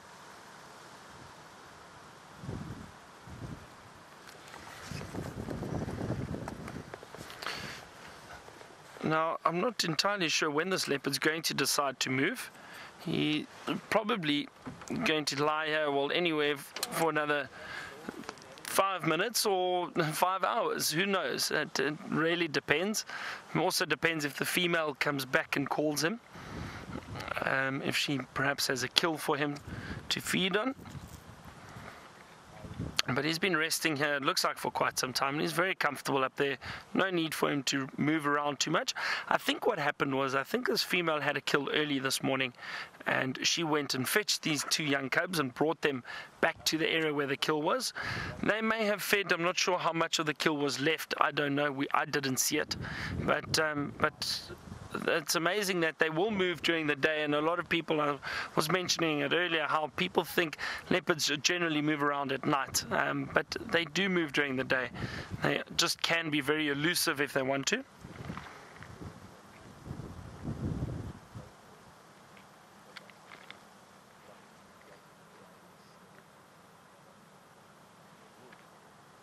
I think what I'm going to do is, we've had such a wonderful afternoon with this leopard. He's been very good to us and resting on the termite mound.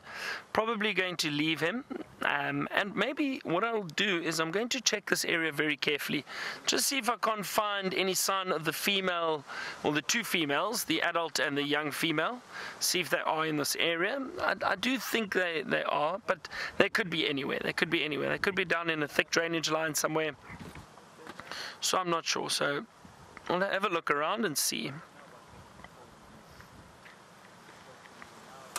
Now, Joshua Lang, you want to know how big is a leopard's territory?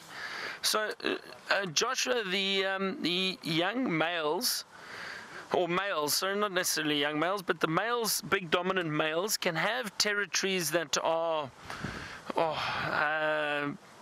between 10 and 20 square kilometers. It also depends on the area that they are in. You know, some leopards in parts of Africa where the density of leopards is very low, they will have much larger territories. And there have been leopards that have been collared for research purposes that have been monitored, and their movements, and some of them that have moved for a few hundred kilometers to move into different areas. But generally speaking, a male leopard between 10 and 20 kilometers, and a female a bit smaller than that, maybe between 5 square kilometers and 15 square kilometers. So fairly large areas, but it does depend. Also depends on the amount of competition around, how much space is there to move, are there other leopards that are encroaching on their territory. So there are a number of factors which need to be taken into account.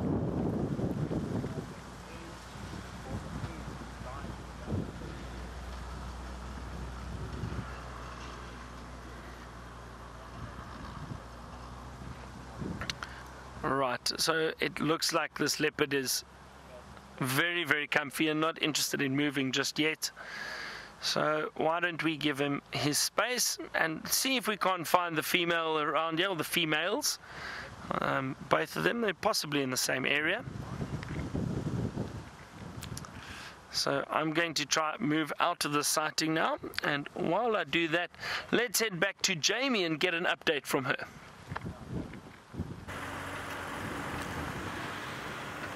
Now, it's wonderful news that Hosanna is still in the area, but we're all keeping our fingers crossed now that he manages to find his mom or his sister once again. Silly boy, he's been out wandering, and he's taken himself a little far from mom and sister. Oh, in the meantime, we have come all the way to the western boundary of Arethusa, and we're just doing some tests on our radios, making sure everything's working out just fine. And of course, it's always nice to come through and have a look at what's happening here. We've got some very, very pregnant impala. Now, earlier on, before with the schools, we didn't go into it in too much detail, of course, because they've got such limited time spent with us. But we were on the search for shadow. Oh, big yawn. I suppose it's exhausting being that pregnant. But yes, we did go and search for shadow. I was desperate to see her. I haven't spent much time with her. What are you doing, girl? I wonder if there's not something irritating her mouth or her nose that's causing that yawning. Or maybe she's just a bit tired, feeling a bit run down. Yes, she is using the bottom teeth as a comb to comb through her fur. Now, for those of you that missed the sunrise safari, there is actually a connection between a shadow and the impala that we're looking at. Hold on a second, there is something irritating her face. She's got an abscess on her cheek, or some kind of a swelling. I don't know what, unfortunately I don't think she's going to let us get a closer look, but just look at the bulge close to her cheek. Sure, interesting. Right, sorry, I was talking about shadow and the fact that this morning, for those of you who missed the sunrise safari, apparently, Brian, it was a baby impala. Yeah, apparently she had a baby impala kill, and she was in a very, very dense area, sort of a tamboti thicket. So Brian led me back to where she was left this morning, and I went and I had a look. Because the last time that I saw her, I didn't actually get to spend any time with her, and unfortunately we had to leave. And I would really, really like to catch up with Shadow once again. Unfortunately, she has pulled a complete disappearing act. I have no doubt that she's somewhere hidden in that thicket, but I went for a walk. I couldn't find her. I couldn't find tracks. She's somewhere in there. The question is just, whereabout is she? Is that rain, Brian? I felt a drop, I feel.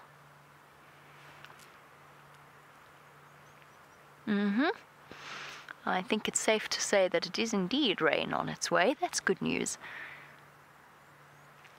I wonder how much it's going to come. Lovely. For our new viewers, we always rejoice at any kind of even one drop of rain, just because it's better than nothing, and we had such a bad rainy season last rainy season. So Byron, it sounds like Byron and VM are busy putting on their rain covers, so we'll continue on for now. And then we will, as soon as we have a moment, then we will put on ours as well. Because I must say, the skies are starting to look a little heavy. And as much as I would love to check the western boundary of Arethusa, let me just check I haven't strayed into Elephant Plains, because that would be quite tragic. Yes, I was almost about to. That is rain. That is definitely rain. I think we might have to cut our explorations of the western boundary short, because the storm is coming, and I think it's time we started heading closer to home. Even the impala don't really want to be seen. They are running away from us. I'm going to keep moving because I'm now feeling a little pressured. This wind is suddenly making me feel as though I'm about to have a repeat of the Cheetah Plains situation, where I thought it wasn't going to rain. It did. It really rained. It rained a lot. I was soaking. so was Jeandre, and we still had a very long way to get home, so we better start. Oh goodness. No, we've got to put the rain cover on, at least the camera cover. It's now actually starting to come down.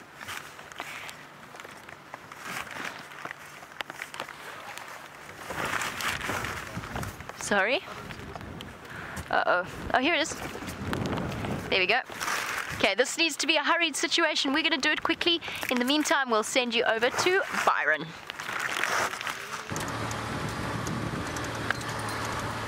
Well, while Jamie gets wet, or hopefully she doesn't get too wet out there with the rain, we are cruising along and just having a look around to see if we get any sign of the other leopards. But it is very thick in this area, and there's a lot of space for them to hide in. So I'm not sure where the female could be. It's anywhere around here, perhaps.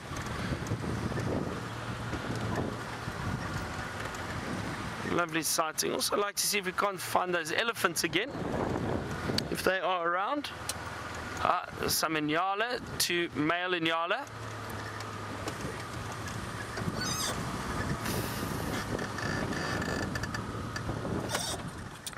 They are such beautiful antelope.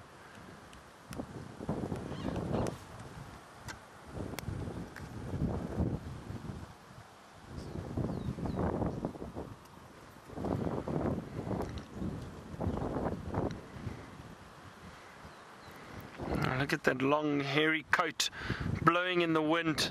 Lovely to see the Inyala. They do prefer the thicker areas, and that's why they're walking around here. They prefer browsing off branches around these drainage lines. There's another one, there's a third one. Looks like they're just walking away from us. Nice to see them though. No females around them. And remember, those of you who watched this morning, we got to see males doing their wonderful display, that dominance display, but that's because there were probably females in the area. We actually saw the females later, but these ones, and as I said, well, today, this morning, I was telling you how you can get males in these small bachelor herds, these small bachelor groups, but and they don't mind each other. As soon as females are around, then all of a sudden they want to be dominant over the other ones and chase the other males away so they can potentially mate with the females.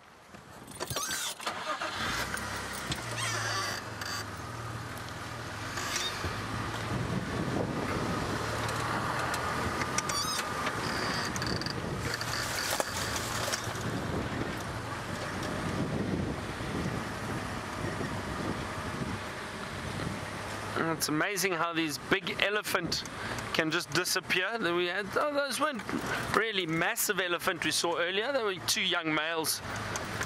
But it's funny how they can. Sorry, Tormans, I was just trying to listen to your question there. What was the antelope you wanted to know that are related to Inyala? Onyx. What? I've never heard of an onyx. What is an onyx? I'd have to look that up. Is it an antelope found? Is it an antelope at least? Never heard of an onyx. Is it oryx perhaps? I don't know. We have oryx in Africa. Okay, so all right. So the oryx, yes, we do have oryx in Africa, also known as the Gemsbok, a very difficult name to pronounce, Gemsbok. But no, the gemsbok are not related to the nyala at all, other than they are another antelope species. I'll try to show all of you what the oryx looks like. We don't get them in this area. They prefer semi-arid to desert areas. That's a bird book. That's not going to help me at all. Let's have a look here. Now the oryx have got beautiful long horns. There we go. Let me show you. That's the oryx in the top. Beautiful antelope, and this I would have to say is my favorite antelope. I love them. They're just so beautiful. Those long sharp horns, and you can see this picture was taken in the Kalahari, an area where it's mostly desert to semi-arid region, very, very dry and very, very hot, and these antelope are adapted for those conditions, so we don't get them out in this area. But they are not related to the nyala at all. Other than, like I said, other than they are also antelope. So let's see what else we can find this afternoon. Wonderful leopard sighting.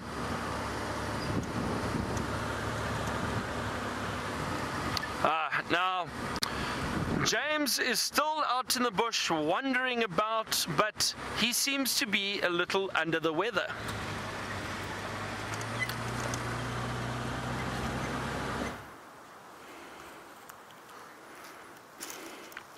That is an appalling, appalling joke, Byron. Under the weather. I thought it was funny. You thought it was funny, did you? Well, you would, wouldn't you? Right, over here.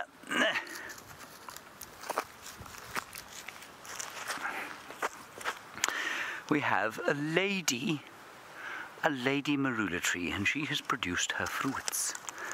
Now, these are quite early fruits, and so they're not going to taste very nice, I don't think. Do you like that angle, Chandra? Yes. But we are going to give them a little taste, just to test, because the taste of a ripe marula is substantially better than the taste of an unripe marula. Anyway, they will be ripe hopefully by the end of this month, going into January. Yeah, that's not going to be very good. We had an extremely poor marula season last year, and the reason we had that poor marula season, of course, was the lack of water. There's been a bit more water now. I'm getting quite hopeful. This one is, well, that one's rotten, so we won't be eating that. Go on. No, I'm not going to eat that, Chandra. I, unlike you, am not prepared to eat absolutely anything that's put in front of me. Now we're coming up onto quarantine clearings, hoping to see if there's a mammal there. I haven't shown you one mammal today on foot, but given the wind, I'm rather hoping there might be an impala or two. That was Chandra falling in a hole, not me.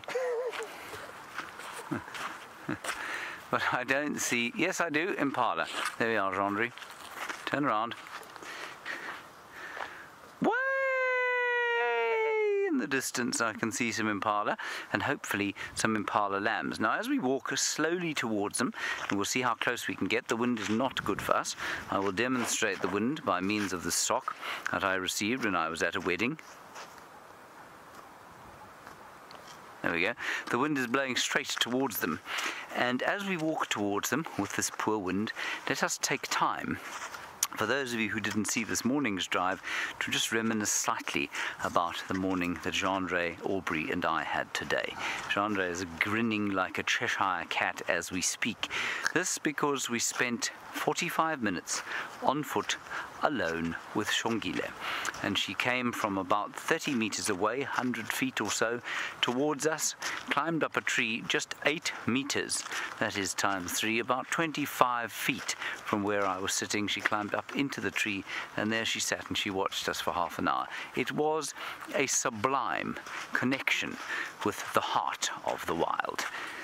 Did you like that, John? It was dramatic enough. No. No. I'll try it again later. There the impala again. Let's walk slowly towards them.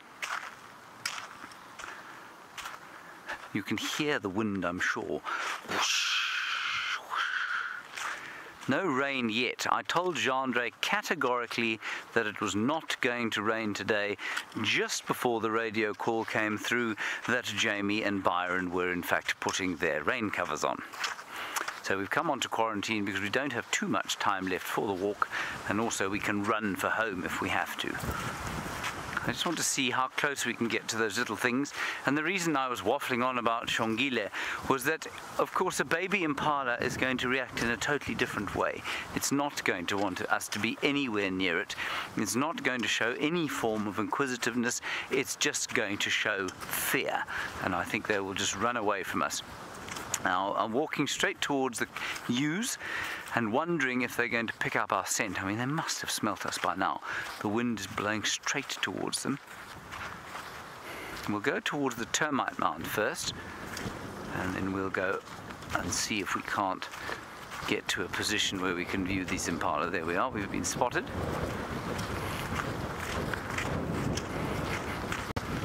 Aubrey's going around this termite mound. We're going to go over the top of it. And then I'll show you a little bit about what's going on with the weather and why I don't think it's going to rain properly. Now, I'm afraid they're kind of moving off. We'll keep trying sort of to go towards them, but if we look down over there, there is the way the weather is coming from. That is southeast. And I think that's looking quite bright, so I don't think it's going to rain on us. Chandra would like to disagree. Now, James Richard, apparently it is today the World Soil Day. How you know that, I could not begin to tell you. But anyway, well done for knowing it. And you say, you'd like an interesting fact about the soil? Well, about this soil that we're sitting on here, I can tell you that it is granite based, and that means that it is very sandy, it is fairly nutrient free, and of course because of this nutrient free soil, it's one of the major reasons that this area has been declared a wildlife area, because you cannot do agriculture here. People have tried. They've run cattle on this land, they have tried to plant crops on this land, they've tried to dig beneath the surface to find gold, none of which has resulted in any kind of sort of economic activity, and that's why it was given over to wildlife. Little did they know it would become some of the most valuable real estate in South Africa, and of course ultimately that is down to the fact that it is a nutrient poor granite based sandy soil. There you are, James Richard. That is your number of soil facts for today. I'm going to try and get a little bit closer to these impalas. I was expecting a great swathe of mammal life up here, but unfortunately there are none. There, they're starting to run, Jandri. All heading down towards the pan, where they might have a bit of a drink, probably just to graze without the smell of predatory humans on their noses. Okay, Byron is still knocking about the place. I'm sure he's got his rain covers on now. We're going to probably head pretty close to home. Might see you once more, but until then, see what Byron has to tell you from his under-the-weatherness. So I am trying to tempt fate a little bit. I'm not putting rain covers on just yet. I think it might miss us. Let's see. I'm not sure. But who knows? Who knows? I'm living life on the edge, not putting rain covers on just yet. What a rebel. We'll see what happens. We'll see what happens.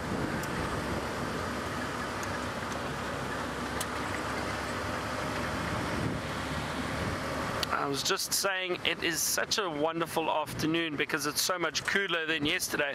I think I did fry a little bit. I was cooking slowly in this vehicle. I think I was just on simmer. It was very, very hot yesterday afternoon. But it's changed now, and this cool weather, overcast weather is fantastic and definitely very, very welcome.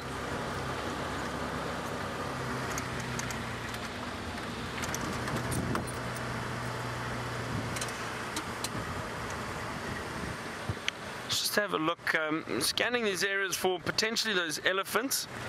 So while we drive through this area, well, you can scan with us and have a look at the wonderful landscape.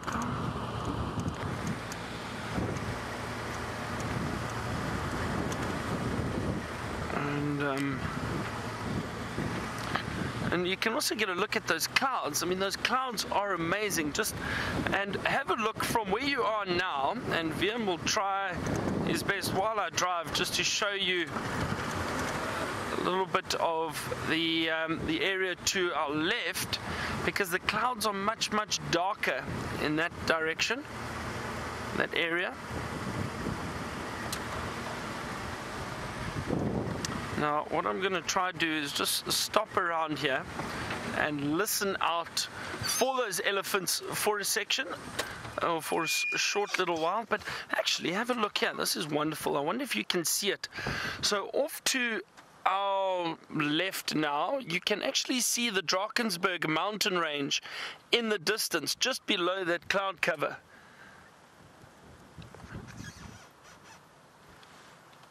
And it's a little clear, and I think because of the rain often makes the air so much clearer that we can see that mountain range very clearly. And the other morning it looked like that mountain range had almost moved closer to us, it was so clear. It's a bit hazy there at the moment, and I wonder if there isn't a bit of rain in front of those clouds, in front of those mountains. There's a beautiful mountain range, and that area that we are looking at now is known as the Blyde River Canyon. Now, an interesting fact, and that is the third largest canyon in the world. So the largest canyon, obviously the Grand Canyon in the United States, and then it is the Fish River Canyon, which is also in southern Africa, up in Namibia. And then it is the Blyde River Canyon, this one, which is up in the northeastern part of South Africa. The third largest canyon in the world. However, it is the greenest. So it has the most vegetation. It has the most water flowing through there. So it is a beautiful, beautiful area. And I've been fortunate enough to actually take guests on a helicopter through that area and view the canyon from helicopter. It really, really is incredible.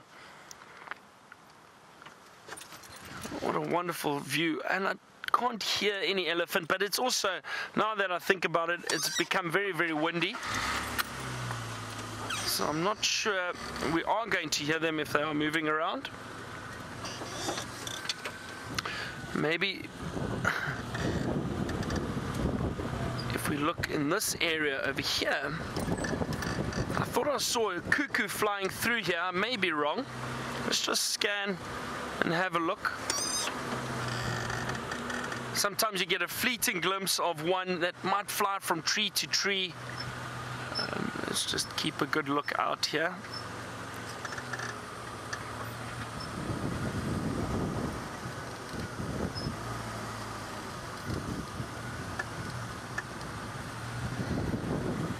Seems to have flown off. I don't see it at all anymore, and so that's typical cuckoo behavior. Very, very quick glimpse of it and it moves off. That's why when we do see these cuckoos, it's wonderful to see them.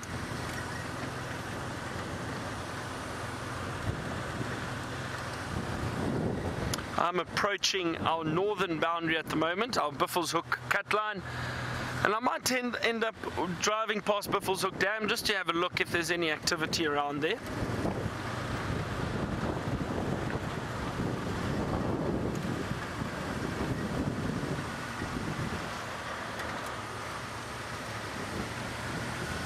And you can see why they call it a cut line, a very, very straight road. Alright, now I'm going to head towards the dam. While I do that, let's head back to James and get an update from him.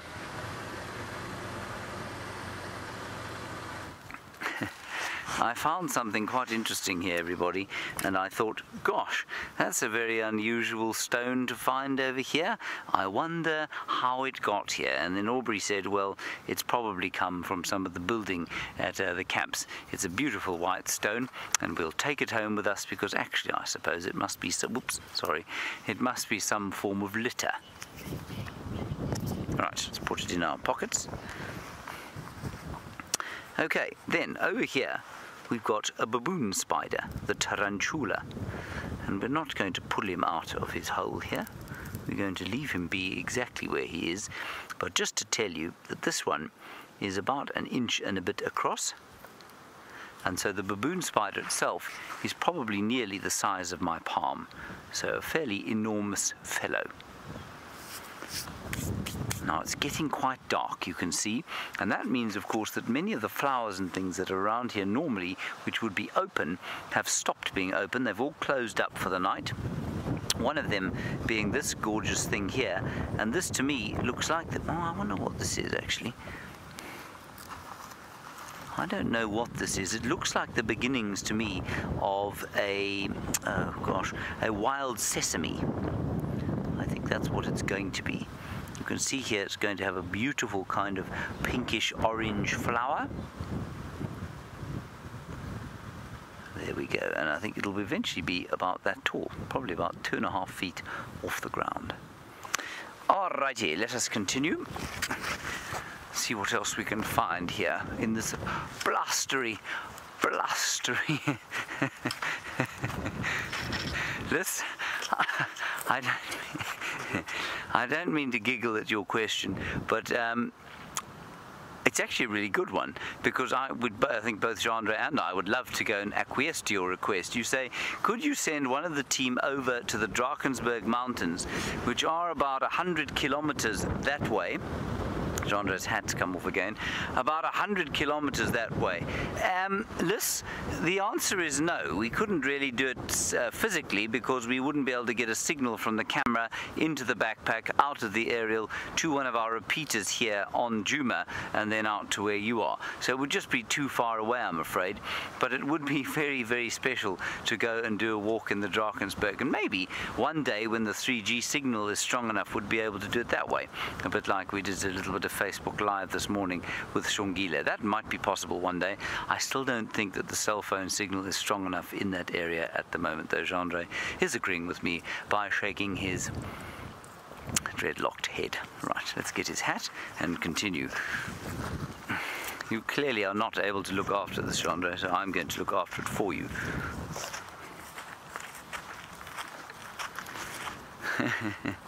Brian, you're interested in why those spiders are called baboon spiders, and wondering, is it because they have a propensity to eat baboons? Brian, the answer is negative. They do not have a propensity to eat baboons. It's because they're hairy, like a baboon, and the color is very similar to that of a baboon. I'm wondering if you are asking that question tongue-in-cheek, Brian. I mean, a baboon would definitely eat a baboon spider, without question. Baboons love spiders. They enjoy eating them. So a baboon may well dig a spider out of its burrow, but it's highly unlikely that the baboon spider would ever eat the baboon back. In fact, I think it's impossible. Now, also around here, everyone, is a sort of nesting colony of dwarf mongoose. And I've seen them in termite mounds, all of these termite mounds here, all over quarantine clearings. But by this time of the day, I think they've probably all disappeared down into their burrows, where they're warming themselves as this blustery night starts to fall around us. Let's continue just over to the edge of the clearings here and see what we can see here. That's a very, very good question, DD Star, as I've spotted some more impala just over there. DD Star, you say, what happens if it rains? What happens to those baboon spiders? Does the water just flow down into the tunnel? How do they get it out? DD Star, I think you'll find that they are sufficiently narrow and hopefully not on sort of any stream where there might be a flow of water. So yes, some water would probably get in. I think it would be absorbed by the burrow underneath, and certainly that silken cover that we showed you would go some way to protecting the burrow from the water. Let's go and see if we can see a little bit more over the top here. I was hoping maybe there would be a wildebeest or a zebra or two, but I don't know where they've all gone. It's so nice to have these on-foot interactions with animals. We haven't seen a great number of animals today at all, actually, on walk, but that's not surprising given the amount of wind that there is. Yeah, Jason Jones, as I'm trying to spot a... There it goes. Oh, there's no ways we're going to get that. Did you see it, Andre? Woodland kingfisher gone at 100 miles an hour. You got it there. Oh, well done. Jason, you want to know how fast the wind is blowing? Too fast to hold a steady shot. Too fast to hold a steady shot, says Gendre. That's not surprising. I would say at its top gusting speed, it's probably hitting about 50 kilometers an hour, maybe, which is not very strong for the kind of place that Gendre comes from, but it is quite strong for here. Right, let's head across to Jamie. She's got some signal and a striped antelope. Well, I have to confess, I've never been very good at the whole wind speed concept, the knots and describing it that way. I can tell you that it is very windy. You'll also be very happy to hear that we have finally managed to find some signal. We've been checking out the western fringes of Arethusa, and unfortunately we disappeared for a long time. But the good news is we are back once again with a magical disappearing male Inyala, who has now vanished behind the trees. A little bit earlier, he was actually sparring with another young male. Unfortunately, with this wind speed, with it blowing in the way that it is, all of the animals are far more skittish than they might otherwise be. And so even just the action of us pulling up near them, they stopped playing and they started moving off almost immediately. And I heard, off to my right, there was the sound of impala fighting as well. But I have a feeling that it's just one of those afternoons. It is definitely one of those afternoons. Would you please go into reverse, Rusty? Here we go.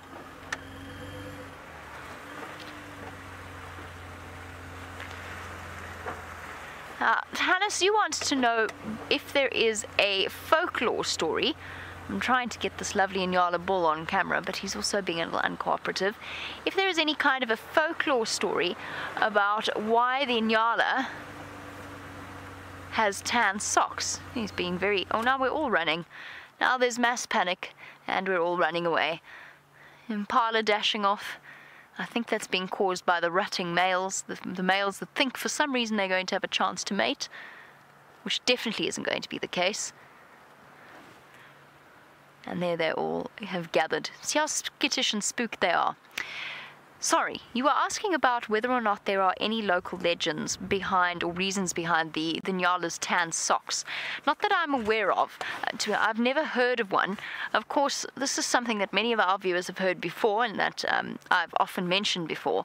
But my favorite local story, and I'm not quite sure where local is, I'm not quite sure exactly where the story came from, but I do know that it was shared with me by a viewer called Teresa, who shared the story of why the Inyala and the bushbuck and the kudu have the white stripes and spots on them. And that was the legend, so the legend goes. They're being very inconvenient here, Brian. They keep just moving out of reach. Let's try go forward a little bit, that might help. And then we can actually look at the animal. Oh, there we go. So there you go, see the white chevron across the face, and then the drips of white along the back and down the sides, and then the dots. So Teresa told me that there was a local legend that sort of went along the lines that the Inyala and the kudu their legs were so thin that it couldn't quite support their weight when they were first created. So the creator reached down and lifted them up, and wherever the creator's hands touched the body of the antelope, it left behind these white markings like handprints, which I think is an absolutely beautiful story. I'd love to know exactly where it came from, because I'm not 100% sure. But it is one of those stories that has stuck with me ever since. And just because, particularly with the dots on the Inyala. Oh! And back we go. See what I mean? There is much panic here at the moment. Everything is so afraid of what is trying to sneak up on them, even if there isn't anything. Just the simple fact that the wind is howling and the bush is constantly rustling, they can't possibly be expected to know what is a leopard and what is just a leaf blowing. So there you go. That, I'm afraid, is the only local story I know about Inyala colouring. I don't know if there are any reasons behind the tan stockings. I'm sure we could make one up, though. I'm sure we could make up a Just So story equivalent of why the Inyala have stockings, or male Inyala have stockings. I'm sure, because the Just So stories always seem to be linked by some sort of vanity in the animals. And I mean, when Hippo was hairy, just because he was vain that he lost all of the hair on him, and that which was the other animal? The warthog was also very vain. in some of the local legends. So perhaps there is a story as to why the Nyala ended up with stockings stuck on its legs. That might include some kind of sense of vanity. I'm sure we could think of one if we put our minds to it. But I don't know of any local legends that I always feel as though, especially with kudu, that white strip along the back looks as though somebody has run wet paint down their back, and the stripes along the side are where it's dripped down over their sides. They are beautiful though. And those stockings really are very elegant.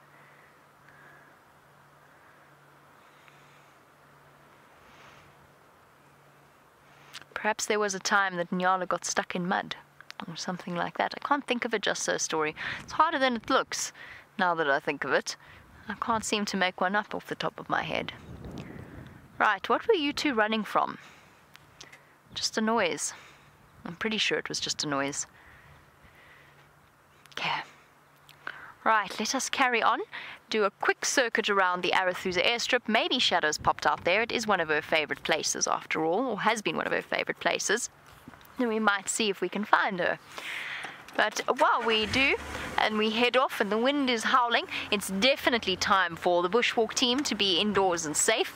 So let's head over to them so that they can say farewell. And for our final segment, everybody, the beautiful ring-necked dove, which is calling. Can you see it there? Beautiful. Sorry, it's a little bit wobbly. It is quite windy, of course. Right, let's zoom out and say our final farewells. I just need to push a button quickly. No, wrong button. There we go. Now, you will notice that I have changed completely. Hello. There we are. That is what Jean-Ray looks like. So when I talk about his dreadlocks, you know what I mean. Yeah, very nice. There is his aerial. There we are. There's the entirety of Jean-Ray. And of course his most spectacular feature being these absolutely astounding looking pieces of meat there. Isn't that amazing? Quite astounding. All right, everybody, that is going to be it from the bushwalk today. Bye-bye. Thank you for coming on the walk today. I had a marvellous time. We didn't find a great number of mammals, but we did see some very interesting things, including the dastardly act of probably some pugnacious ants killing termites. Until tomorrow morning, stay safe and happy wherever you are in the world and enjoy the rest of the Sunset Safari. Bye-bye.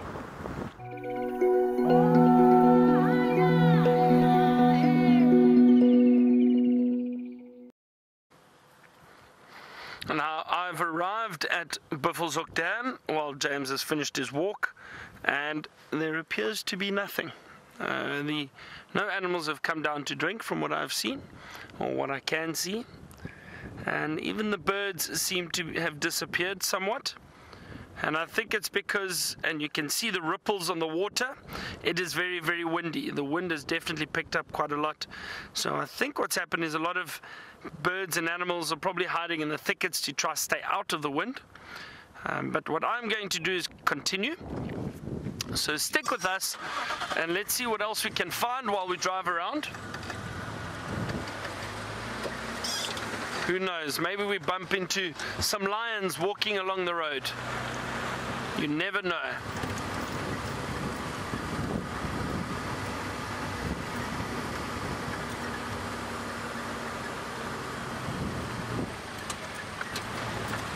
Or some people driving past. Let me just move out the way here quickly. Good afternoon, everyone. How are you? How's it going? Good, good. Enjoy. See you later. Bye-bye.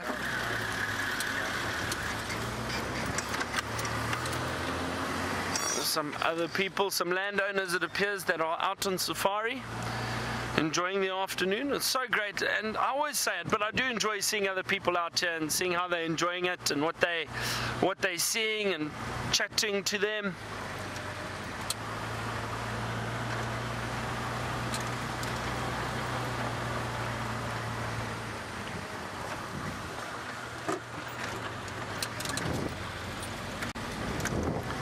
They also had a plan of heading to Buffelshoek Dam, but I think they're going to be a little disappointed because there was nothing there.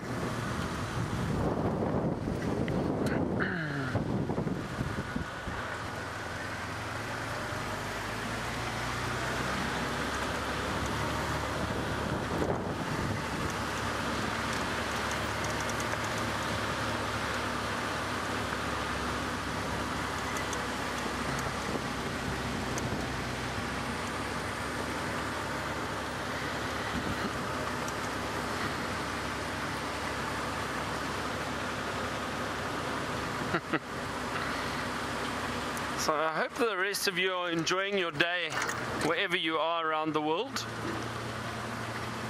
And if you are watching from your office, that's okay. We condone that. We don't mind it. And it might be therapeutic actually watching safari while you're working away in an office, sitting on your computers.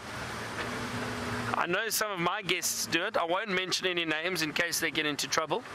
And I know some of my guests, especially from the United States, end up sitting, and every now and then they might have two computers, one watching Safari Live and one busy doing work, which is great. I think that's awesome. Squeaky brakes, sorry, but have a look here. We have a kudu, just a female kudu, and she's potentially trying to stay out of the wind and move into some thicker bush. I don't see any others. I know I do. There's 1, 2, 3, 4 or 5 moving through. There's a young male with those small horns and some females. Now, what the kudu generally do is they do prefer moving through thicker bush because they are browsers, which means they feed off leaves of trees, and they generally prefer this type of habitat. But I was saying earlier to VM that with this wind that we're having at the moment, and you can see these trees blowing in the wind behind me, it makes it very difficult for a lot of these animals to rely on their senses, their sense of hearing and their sense of smell especially. So what they try and do is a lot of them try and move in through thickets to try and get out of the wind a little bit more, because when they are exposed and it's windy, it makes it harder to hear potential predators coming. And the kudu do enjoy these areas and they do prefer moving through thickets. So that's possibly why we're not seeing too much at the moment, is a lot of animals maybe moving into the thickets, try and look for shelter from the wind, you could call it. But the kudu do prefer it. And if you have a look, that female watching us, she's got her ears pricked up and focused on us because they've got incredible sense of hearing, and those big ears are what they rely on a lot to pick up on any predators. And she's learning about other animals and how the wind affects them now while I'm speaking clearly. But anyway, let's leave them and continue and see what else we can find. Nice to see female kudu. That's a nice size herd. They're generally in small herds like that, not much larger, and usually the young kudu will stay with them. That's why that young male was with them. The older males tend to move off on their own quite a lot, just like most animal species. Males stick with females for a period of time, and usually when they're looking to mate, and then they move off and they'll form bachelor herds and move around together.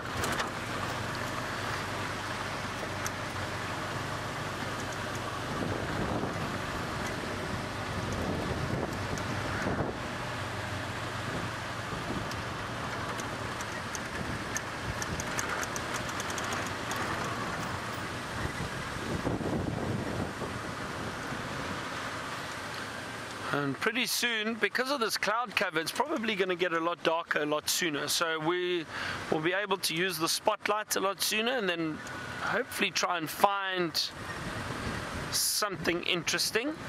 Maybe an owl or a chameleon or a scorpion.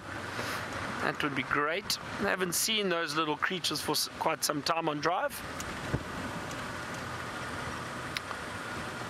Going through a bit of a drainage line now, so we might find little owls, but while I search this area carefully, let's head back to Jamie, who's still on Arathusa. We have completed the final area of our tests, which is right along the Arathusa airstrip, and let me tell you something, it's a little windy here. And we were driving the opposite direction a moment ago, and as you can see, my dashboard cover has been completely, I've just given up now, it can stay there for now. It's not raining at all, so I don't have to worry about protecting the electronics that are on the dashboard or just below the dashboard. But this wind is intense at the moment. Took my hat off at one point, but that's okay. We have finished off, and since it is very quiet this afternoon, I feel as though Byron and I have swapped places. Yesterday afternoon we had the amazing leopard sighting and poor Byron was struggling for animals. This afternoon it's our turn. Oh, whoops, we're going off the road.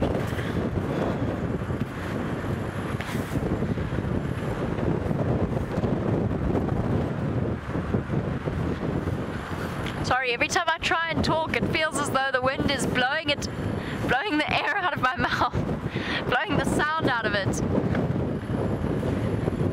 You holding on there, Brian? I don't know if he said yes or not. He might have fallen off at the back, I'm not sure. We just have to keep going. Okay. Go away. Go away. Stay. It's okay, everybody. Brian's still on the back. He's alive and well. We nearly blew away. Okay. That's a little bit calmer now we're off the open area and we've got a little bit of shelter. I always imagine in weather like this what it must be like being a bird. Well, definitely, I suppose the big ones and the little ones, to be, when you're trying to fly, being gusted about all over the place, because of course birds are such light little creatures. Even the big ones, compared to mammals, are relatively light. And it must be a very scary, perhaps it's fun though. I can't decide if it would be scary or if it would be fun, to be sort of buffeted about by the wind. I always think about birds in weather like this. And this isn't even that serious. It never gets to gale force winds here in the Sabi Sand. But for those of you that perhaps come from very windy areas, and I'm not talking about extreme weather, I'm not talking about hurricanes or tornadoes or situations like that, because of course, as we know, birds and other animals are very, very good at anticipating those sorts of events and generally getting out of the area or getting to a sheltered area as soon as possible. I just mean your normal everyday gusty weather. I find it quite extraordinary that they manage to ride those air currents, especially for those birds that migrate, or perhaps those birds out at sea that have to weather those storms and never land, like albatrosses. It is a truly phenomenal ability. Well, it seems as though the rain has held off. After all of that, after the mad rush to put our rain covers on, we got about 5 drops of rain, and then it stopped. And now we're dry, which I'm quite glad we're dry because I've got to take a jacket. But I was expecting something slightly more dramatic, the way it suddenly started bucketing down upon us. Oh, I do have one update for you all. Those of you who are wondering where on earth our beloved Nkuhumas have gone, they are on Simbambili, which is a property to the north and the west of Djuma. So on the other side, or the northern side of Arathusa, they're sitting there at Simbambili Dam. So the Nkuhuma pride are alive and well. They are just not within our traverse area, so unfortunately we can't go and find them. But we can go and make one last-ditched attempt at finding Shadow. Just bear with me, sorry, something blew when we were on the airstrip, something blew into my eye.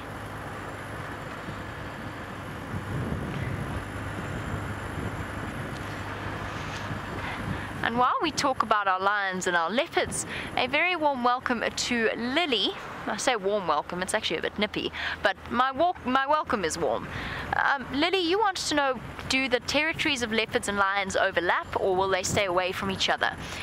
Their territories do overlap because there's simply not enough space and there's too many leopards and lions, and they're also not in reproductive competition with each other. So there's no way that you could have lion territory here and then leopard territory here and then another lion territory here.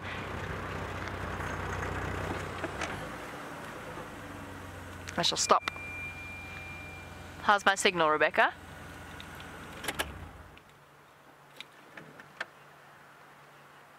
Right, so as long as I don't move, which is wonderful because the landscape in front of us is positively teeming with animals.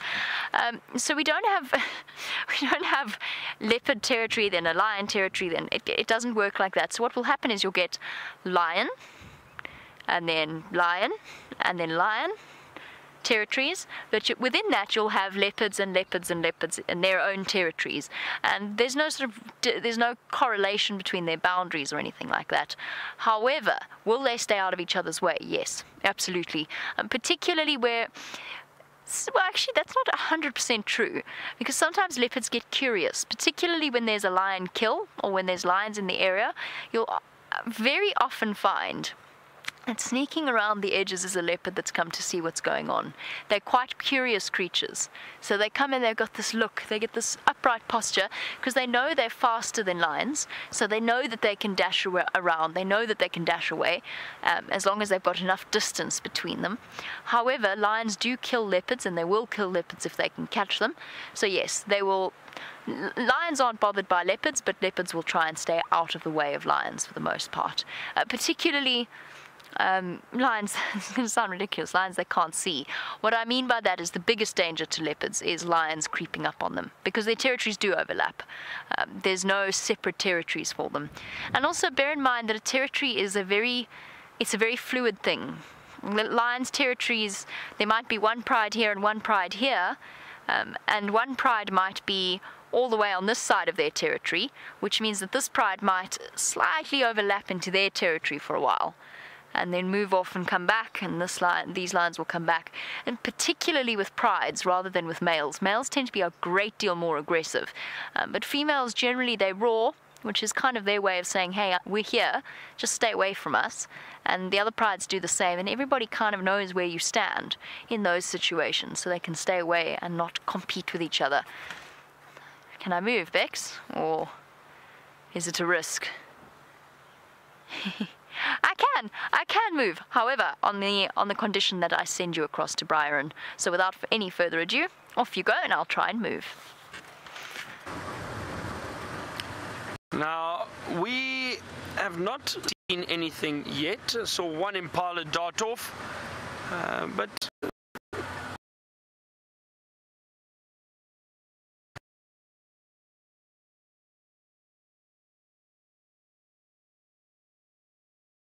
she's coming to us.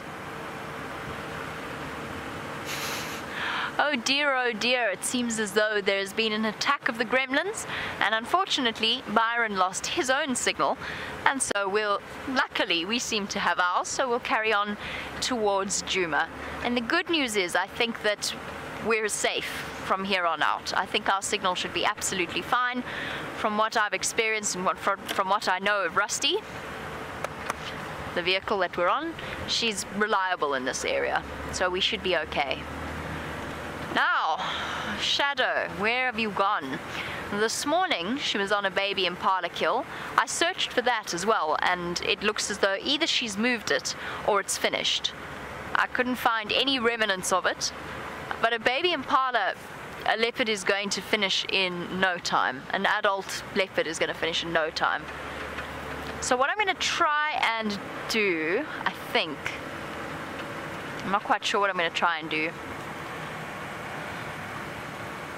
I'm not going to go in where Brent went in, because I've tried that already this afternoon.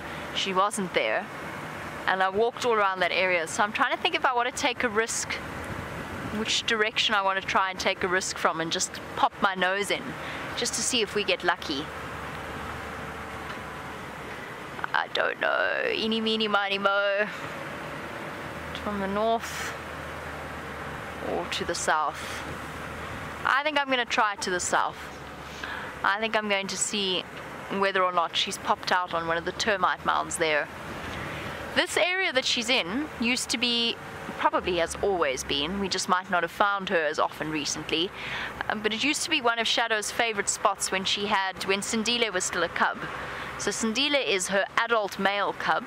Not an adult male cub, he was her cub, he's now an adult male. He's fully grown and he's independent, with quite a long and quite a complicated backstory. But when he was a cub a year and a half ago, we used to find them very regularly in this area. And I'll never forget, I was so upset. I wasn't upset, I was just slightly jealous of the time that I found a drag mark in here. and I walked for a little bit, but I didn't have any luck, and then I had to come back to the vehicle, so because we can't obviously disappear off the vehicles for too long. And Brian was Brent on tracking team. He must have been.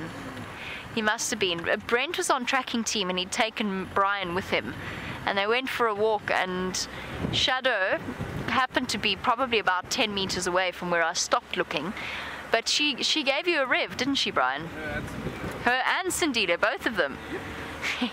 What I mean by that is that Brent and Brian got charged by both leopards, not just Shadow, apparently. I always thought it was just Shadow, but apparently it was both of them that came and growled at them. And they did they do the stiff-legged thing, or was it just growling? Growl and move off. That feels like a very, very long time ago. Okay, Shadow. The other big problem is, let's go in here. This is in line with where she was, just on the other side of the river system. Okay, see if I can't find us an easy-ish way in, but this could get a little bit complicated.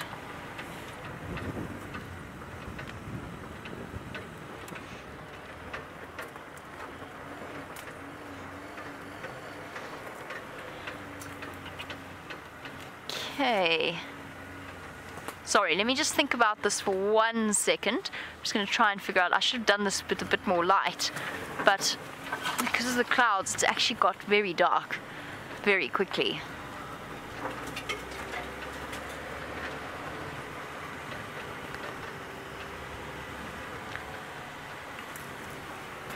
This is also an area where we've very frequently found shadow mating with Tingana.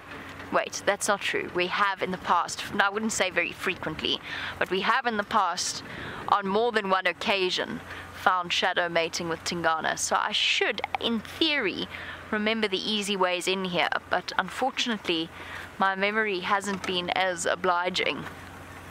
Watch heads. You okay there, Brian?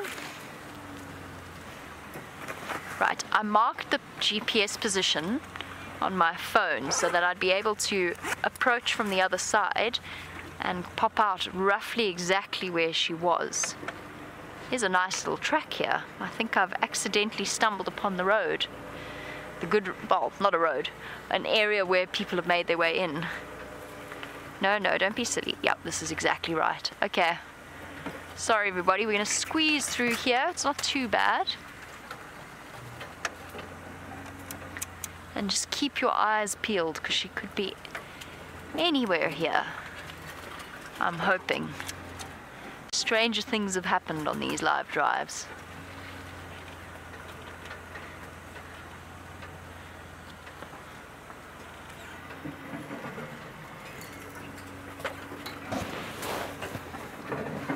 I've just driven over some wild aniseed.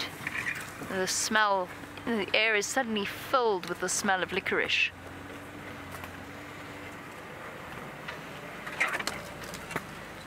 Oof, in this weather, she could be anywhere.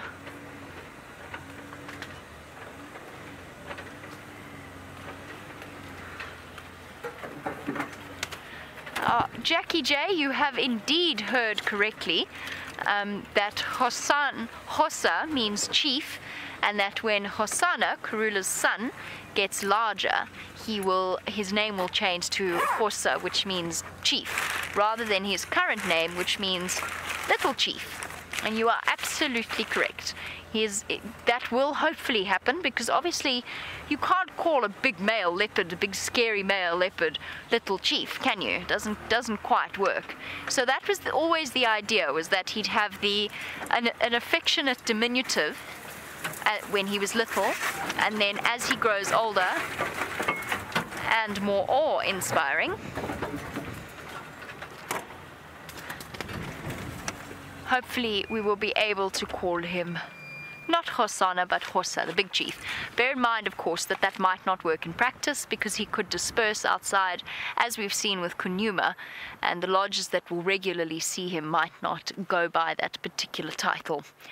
Right, well, I'm scouring this area with my spotlight and hoping that Shadow might just pop out of the shadows, quite literally. It seems as though Byron is all set for the fall of evening as well.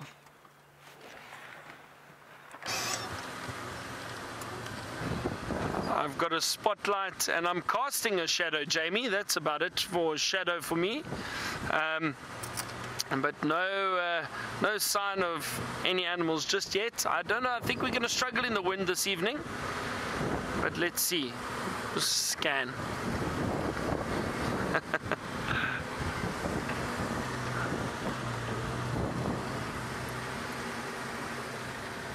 Where are all these chameleons hiding?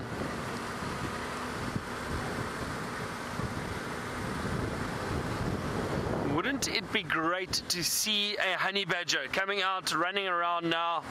That would honestly make my day, or make my year. I've not seen a honey badger for ages. So that's what I'm looking for. While Jamie is looking for a leopard, I'm going to look for a honey badger. Sure, very windy.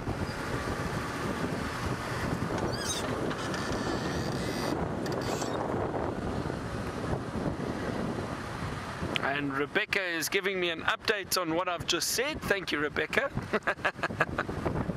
Shame, I think sometimes the ladies... Oh, where did that go? I lost my microphone there, sorry.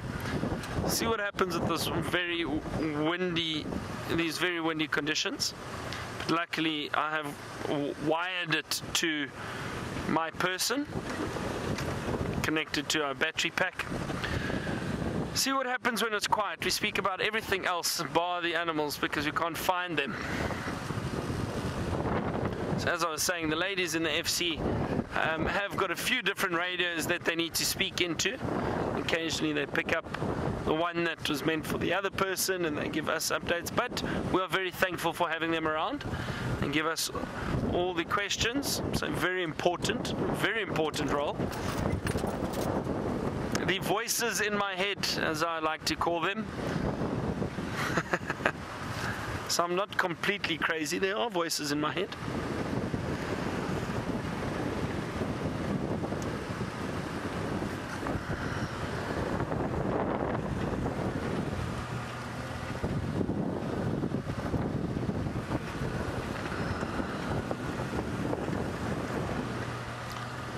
Sure, this is not looking good. I haven't even seen an impala or two running around, and I'm sure those females are all very nervous in this weather because this is good hunting weather for predators. They will be able to sneak up and approach their prey a lot easier because it is so windy. It's noisy, and it would probably also cause their scent to disappear a lot quicker because of the wind. So ideal hunting conditions for predators. I wouldn't be surprised if we find a few carcasses around tomorrow with predators on them, maybe leopards, lions, who knows.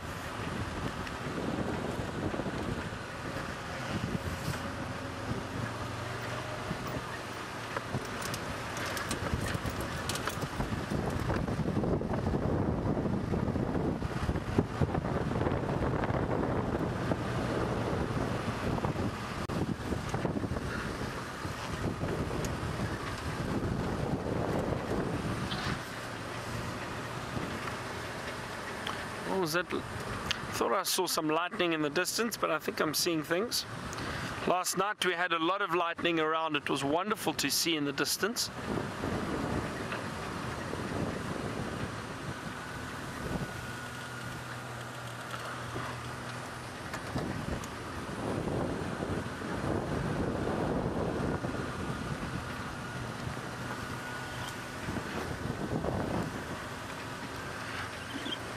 Some birds calling some starlings.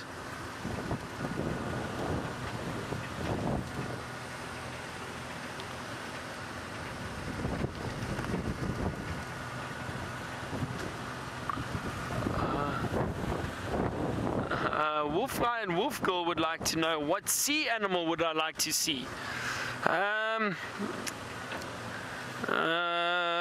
Sea animal.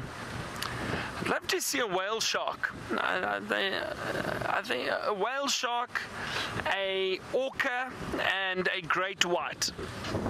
And those three I would love to see.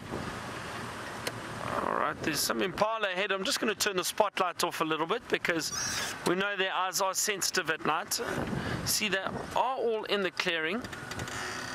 And there's some, I can see little lambs darting off.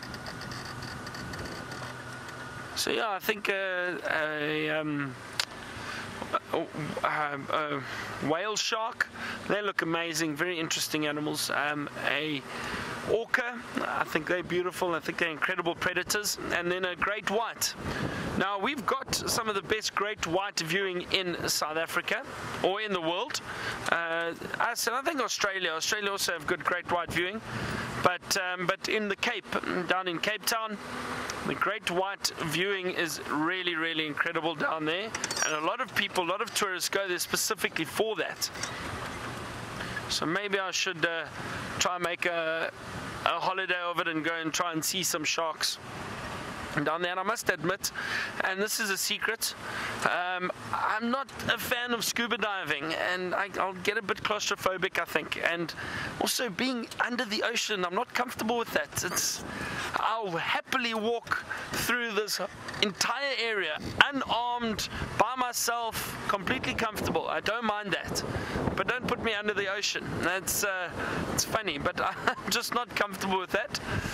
But I'm happy to swim in the sea and jump off a boat and but going underneath, not a fan.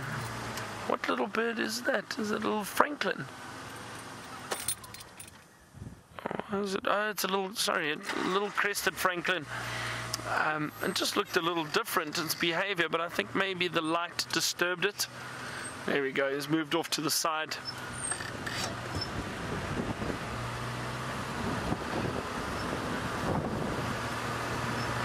Alright, I'm going to continue searching these areas for little creatures, nocturnal creatures, and let's head back to Jamie for an update.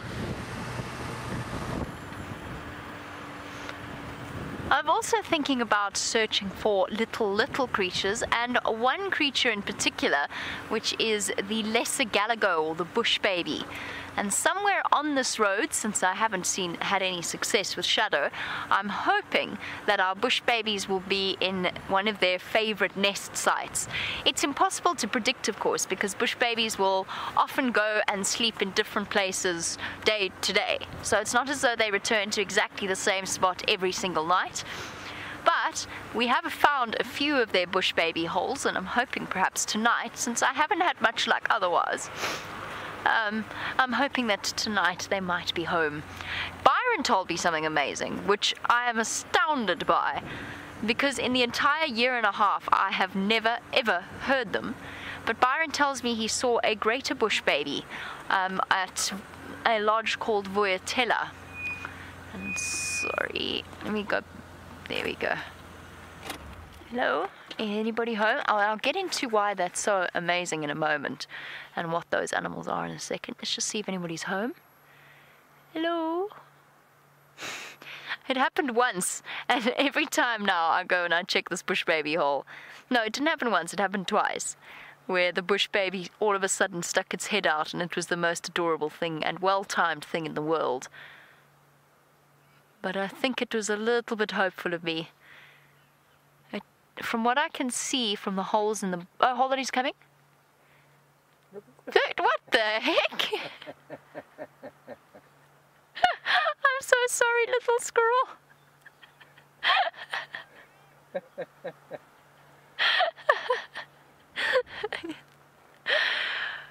Brian, that wins. That does win. The sequel to the bush baby face poking out in the form of a little squirrel. Oh, I love this job. He never fails to keep one thoroughly entertained and thoroughly on your toes. Alright, little squirrel, I'm sorry, let me take my spotlight off you. I'm not too worried because they are okay with lights and I'm not shining directly on it, and it will go straight back into its hole, so it's not that it's going to be wandering about in the evening time. But I'm going to take my spotlight off it now. But that was utterly hilarious. Bye. Good night. Good night. Yes.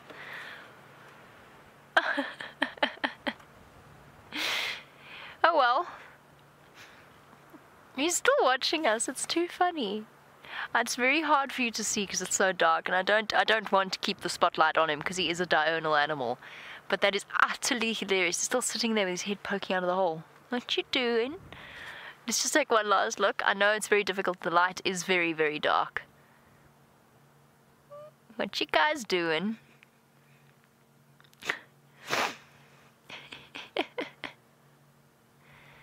That was too funny. That was so unexpected. Didn't this happen to Brent recently? Was it Brent? It was somebody that I'm sure I remember Rebecca telling me Brent's checking for bush babies. He's found a bush baby. No, it's a squirrel. I'm sure that's just happened recently. Well, it's just happened to me now.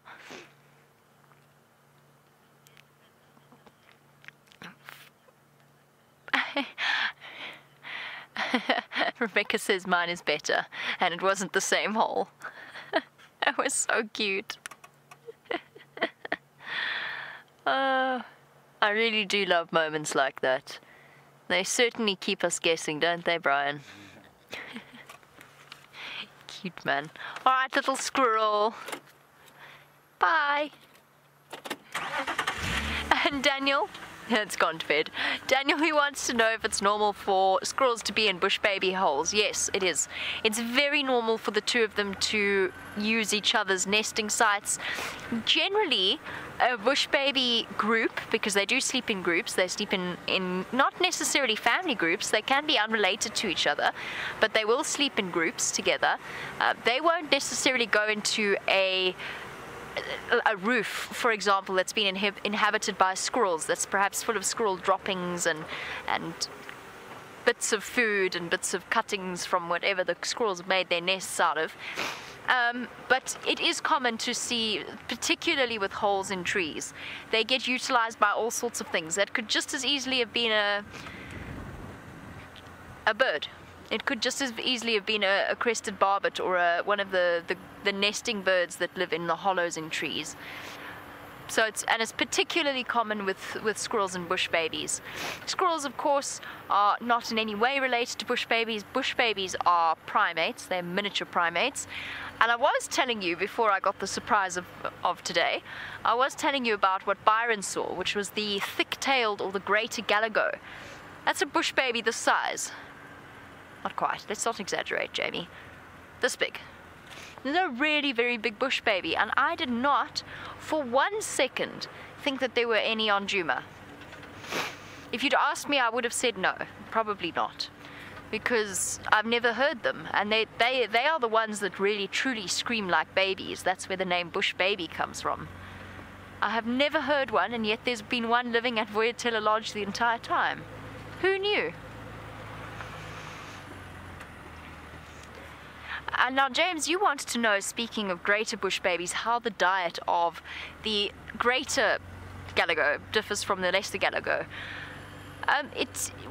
One of the big things is greater galagos, the big ones, are not as dependent upon tree sap as the lesser galagos, and they'll actually go for slightly larger insects and things that they can find. So being that much bigger, obviously, they need to eat bigger food, and they can't sustain themselves in the same way that little lesser galagos can on tree sap and on moths and so on that they catch.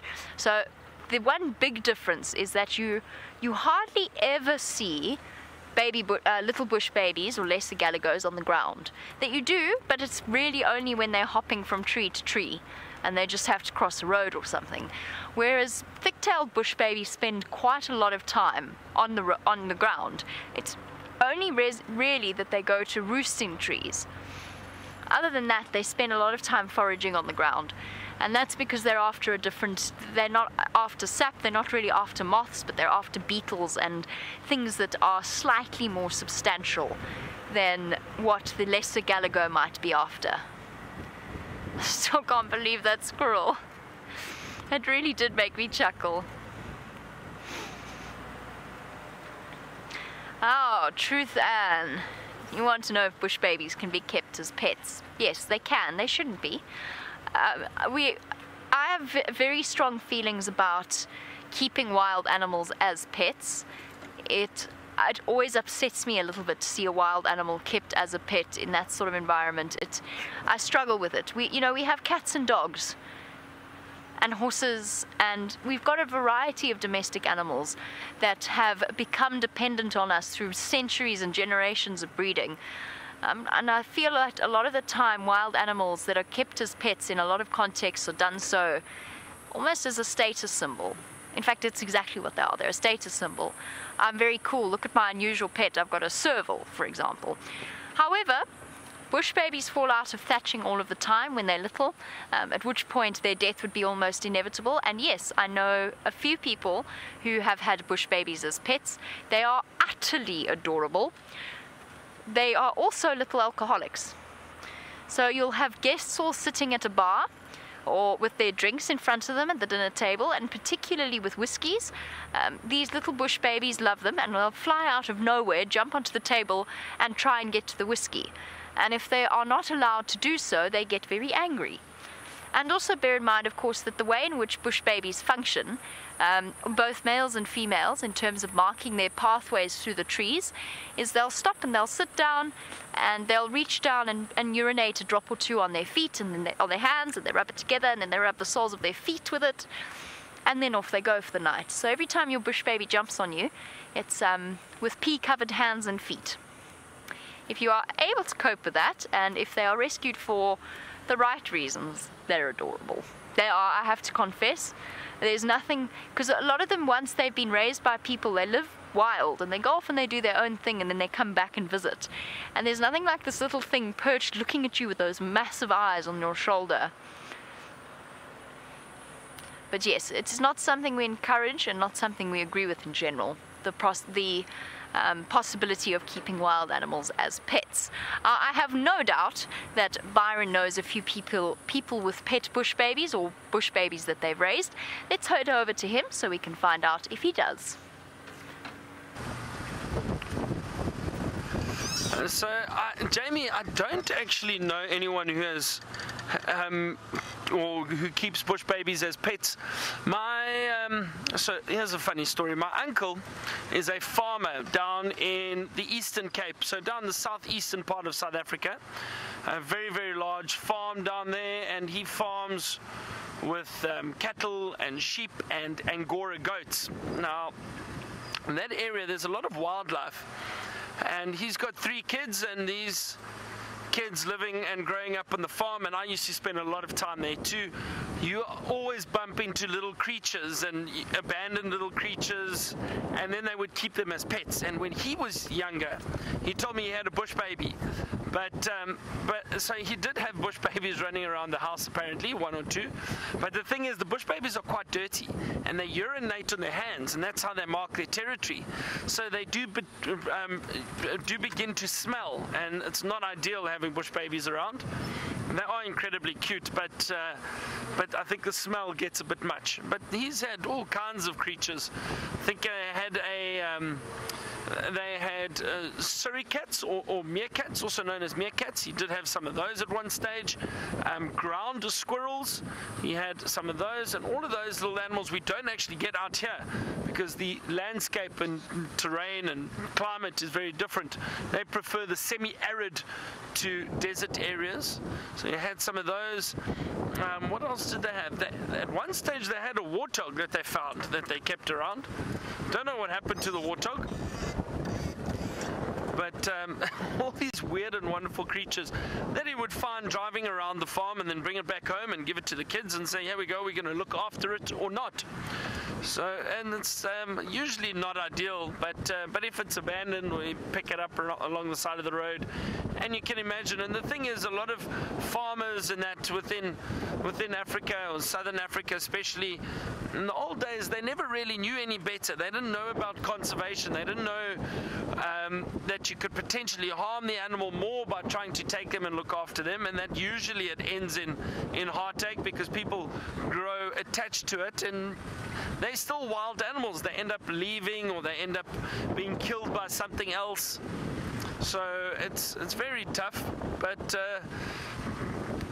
farmers never really knew any better. So they would think they were doing a good deed, but generally you shouldn't try and save wildlife or look after them if you find them in the wild, or pick up anything. Try keep it as a pet rather, because you can potentially do a bit more harm than good.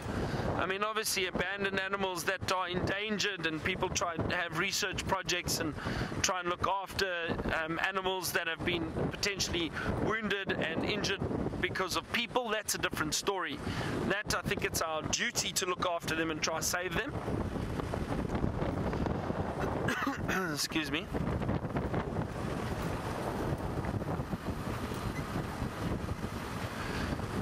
So it appears as if the wind has chased everything away.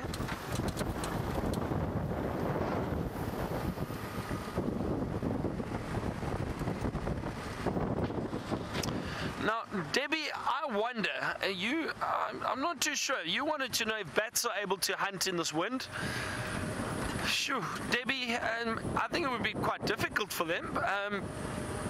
I'm sure they would, though. Bats are incredibly agile, and I do think they do have to fly around and hunt even in this wind, and they do indeed, Debbie, because I just saw 2 bats fly overhead.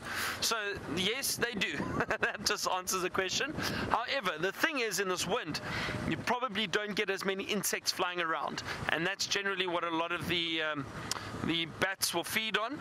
So it might make it a bit harder for them to hunt, because there's just not a lot of food around. But they do fly around, and as I was saying, they're very agile, and they are able to fly in weather like this, and 2 of them just flew over us. So yes, bats can definitely hunt and fly in this wind. That was easy. That was a great question, Debbie. Thank you. It's always nice when things pop out when you're speaking about it. But anyway, some Impala. I'm going to turn my spotlight off, and on that note, I'm going to say farewell. Thank you, everyone. Hope you've enjoyed this afternoon with us and evening. From myself and from VM on camera with me, hope you've enjoyed it, and let's head back to Jamie. We'll see you all tomorrow. Bye.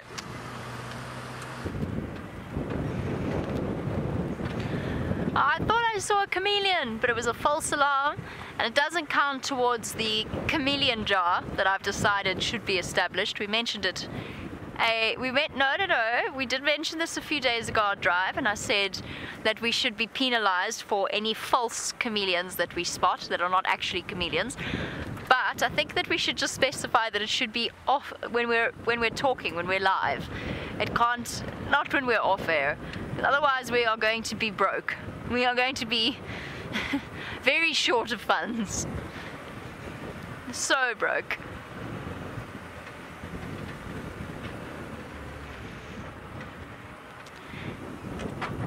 And welcome to Debbie. Oh, actually, almost goodbye to Debbie, but we're not there just yet. Debbie, you wanted to know if bush babies have a number of preferred nest holes, or if they will only have one. They have a number of preferred nest holes, and they'll actually move from place to place, but they always seem to gather together. So despite the fact that they move from one nest site to another, depending on the day, they'll always seem to snuggle up together at night. And there's usually one, but there's occasionally even 2 males of fully grown, sexually mature males that join up with the group. So they're funny little creatures. They don't have the sort of the normal set structure and territorial and social structure of most other creatures out here. What was I saying? Oh yes, so they do have a number of nest holes. They don't always nest in holes. Sometimes they actually just find a nice thick branch with lots of leaves that they can all cuddle up on, and they'll hide there, high up in the tops of trees. So it's not always holes. In the way in which they move from place to place, they're a little bit like dwarf mongoose. You can go and find a dwarf mongoose colony, you can see them go to bed in one hole one night, and then the next day they'll all have moved to the next hole, just because that's where their foraging has taken them, and they don't want to travel too far afield. So it really is thoroughly dependent on the situation. Yes, unfortunately we didn't manage to get a bush baby on camera, but we did manage a surprise squirrel, which is utterly entertaining. And no shadow either, so we'll just have to try again for the sunrise safari to see if we can't find her. She's been very mysterious, our shadow. She's been hard to find, and actually she had up until relatively recently, she had disappeared for almost a month. Now I'm hoping she might be spending a little bit more time on Djuma and the surrounding areas. Alright, Rebecca's voice in my ear tells me that we only have 60 seconds left of drive, which is terribly sad. It's gone very, very quickly, but it is time to do our goodbyes and our thank yous. So a big thank you to Brian for your wonderful camera work. Thank you, Brian. Thank you. And of course, thank you to the thumb for riding along with us. Brian, a drumstick thumb. A crispy drumstick. A crispy drumstick thumb. I love it. A big thank you to Rebecca and to Jerry in Final Control, to all of the Safari Live crew, tech team, and all of the behind-the-scenes staff. And most importantly, a big thank you to all of you for joining us, sending through your questions, comments, and all in all, making our drive that much more entertaining. We'll see you tomorrow on the Sunrise Safari. Bye-bye, everybody.